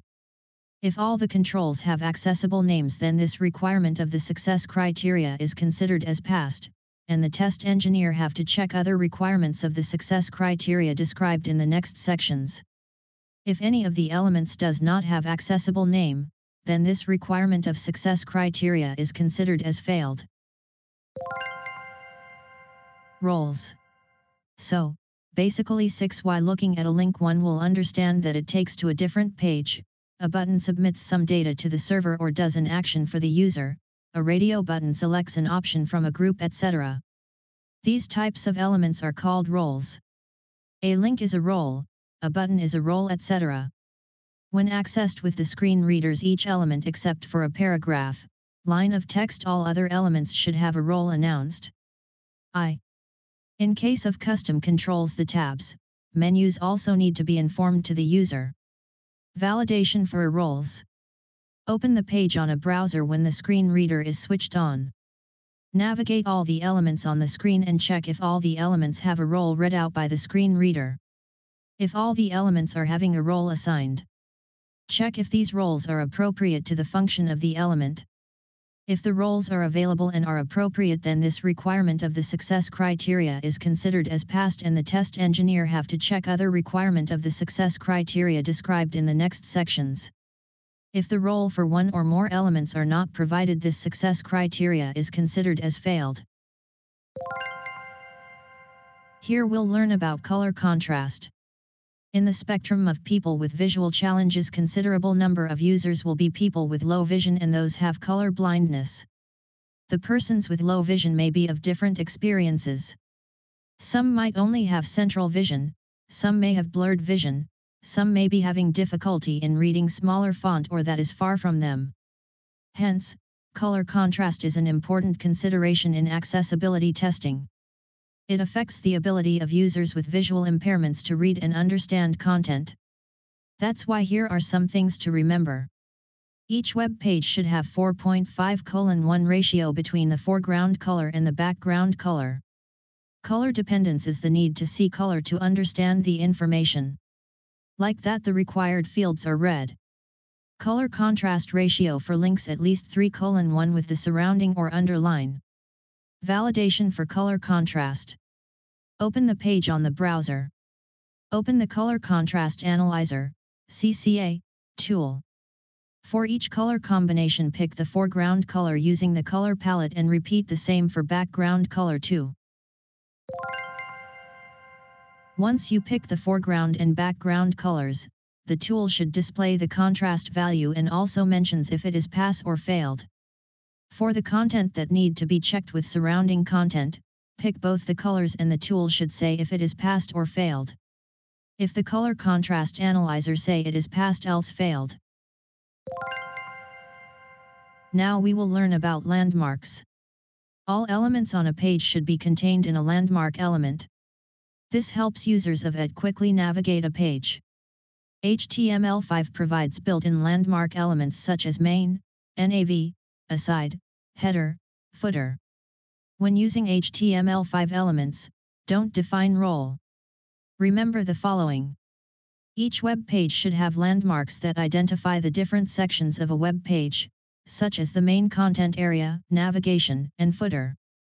Using landmarks makes it easier for screen reader users to navigate a web page. When using landmark roles, it's important to make sure they are used appropriately and accurately reflect the content of the page. For example, the header role should only be used for the page header, not for other headers on the page. Landmarks can also be helpful for search engine optimization, SEO, as they provide additional information about the structure and content of a page.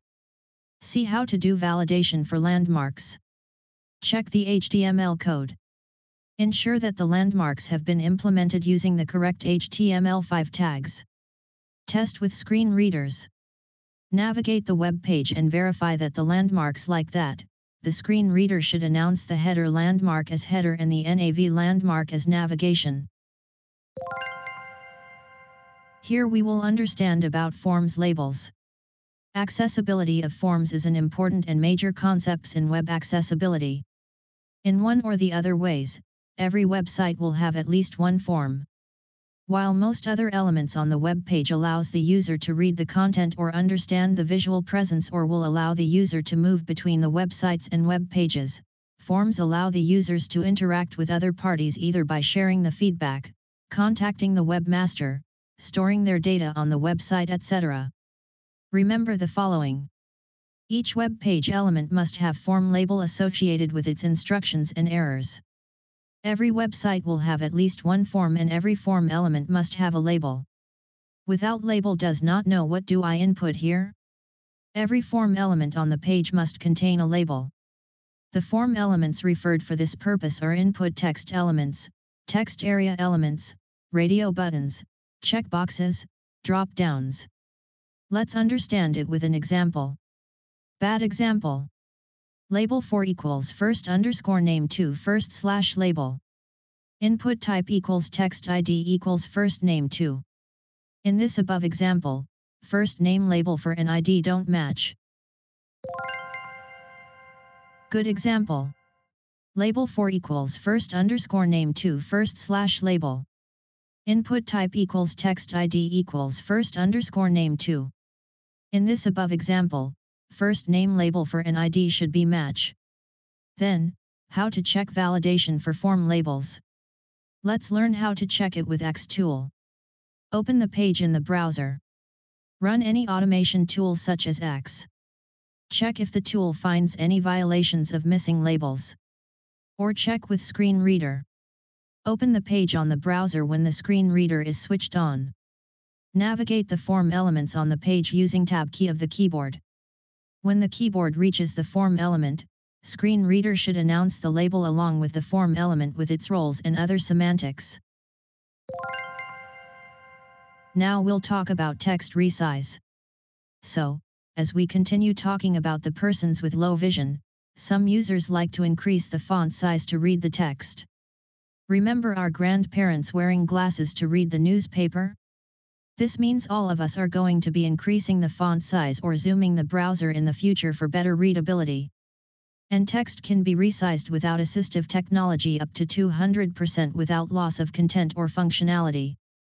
And increase the font size to read the text for that persons with low vision. WCAG requires the users to be able to increase the text size up to 200%, double the default font size.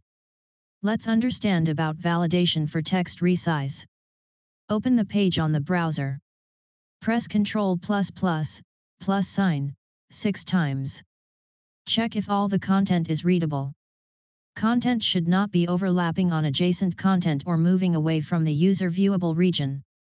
Verify all the functions of the page such as filling up a text field, activating a link or button, selecting a radio button or checkbox are usable. If steps 3 and 4 are passed, this functionality is passed, else failed.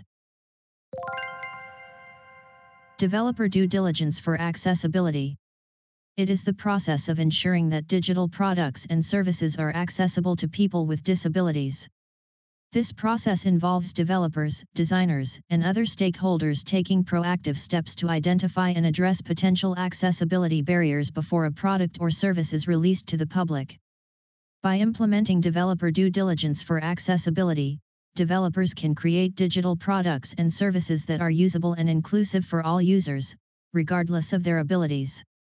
This not only benefits users with disabilities, but also improves the overall user experience and can increase the marketability and profitability of digital products and services. Below are the web page evaluation checklist. What content do you have on your web page? Forms or other interactive content? Animations, moving content, flashing content?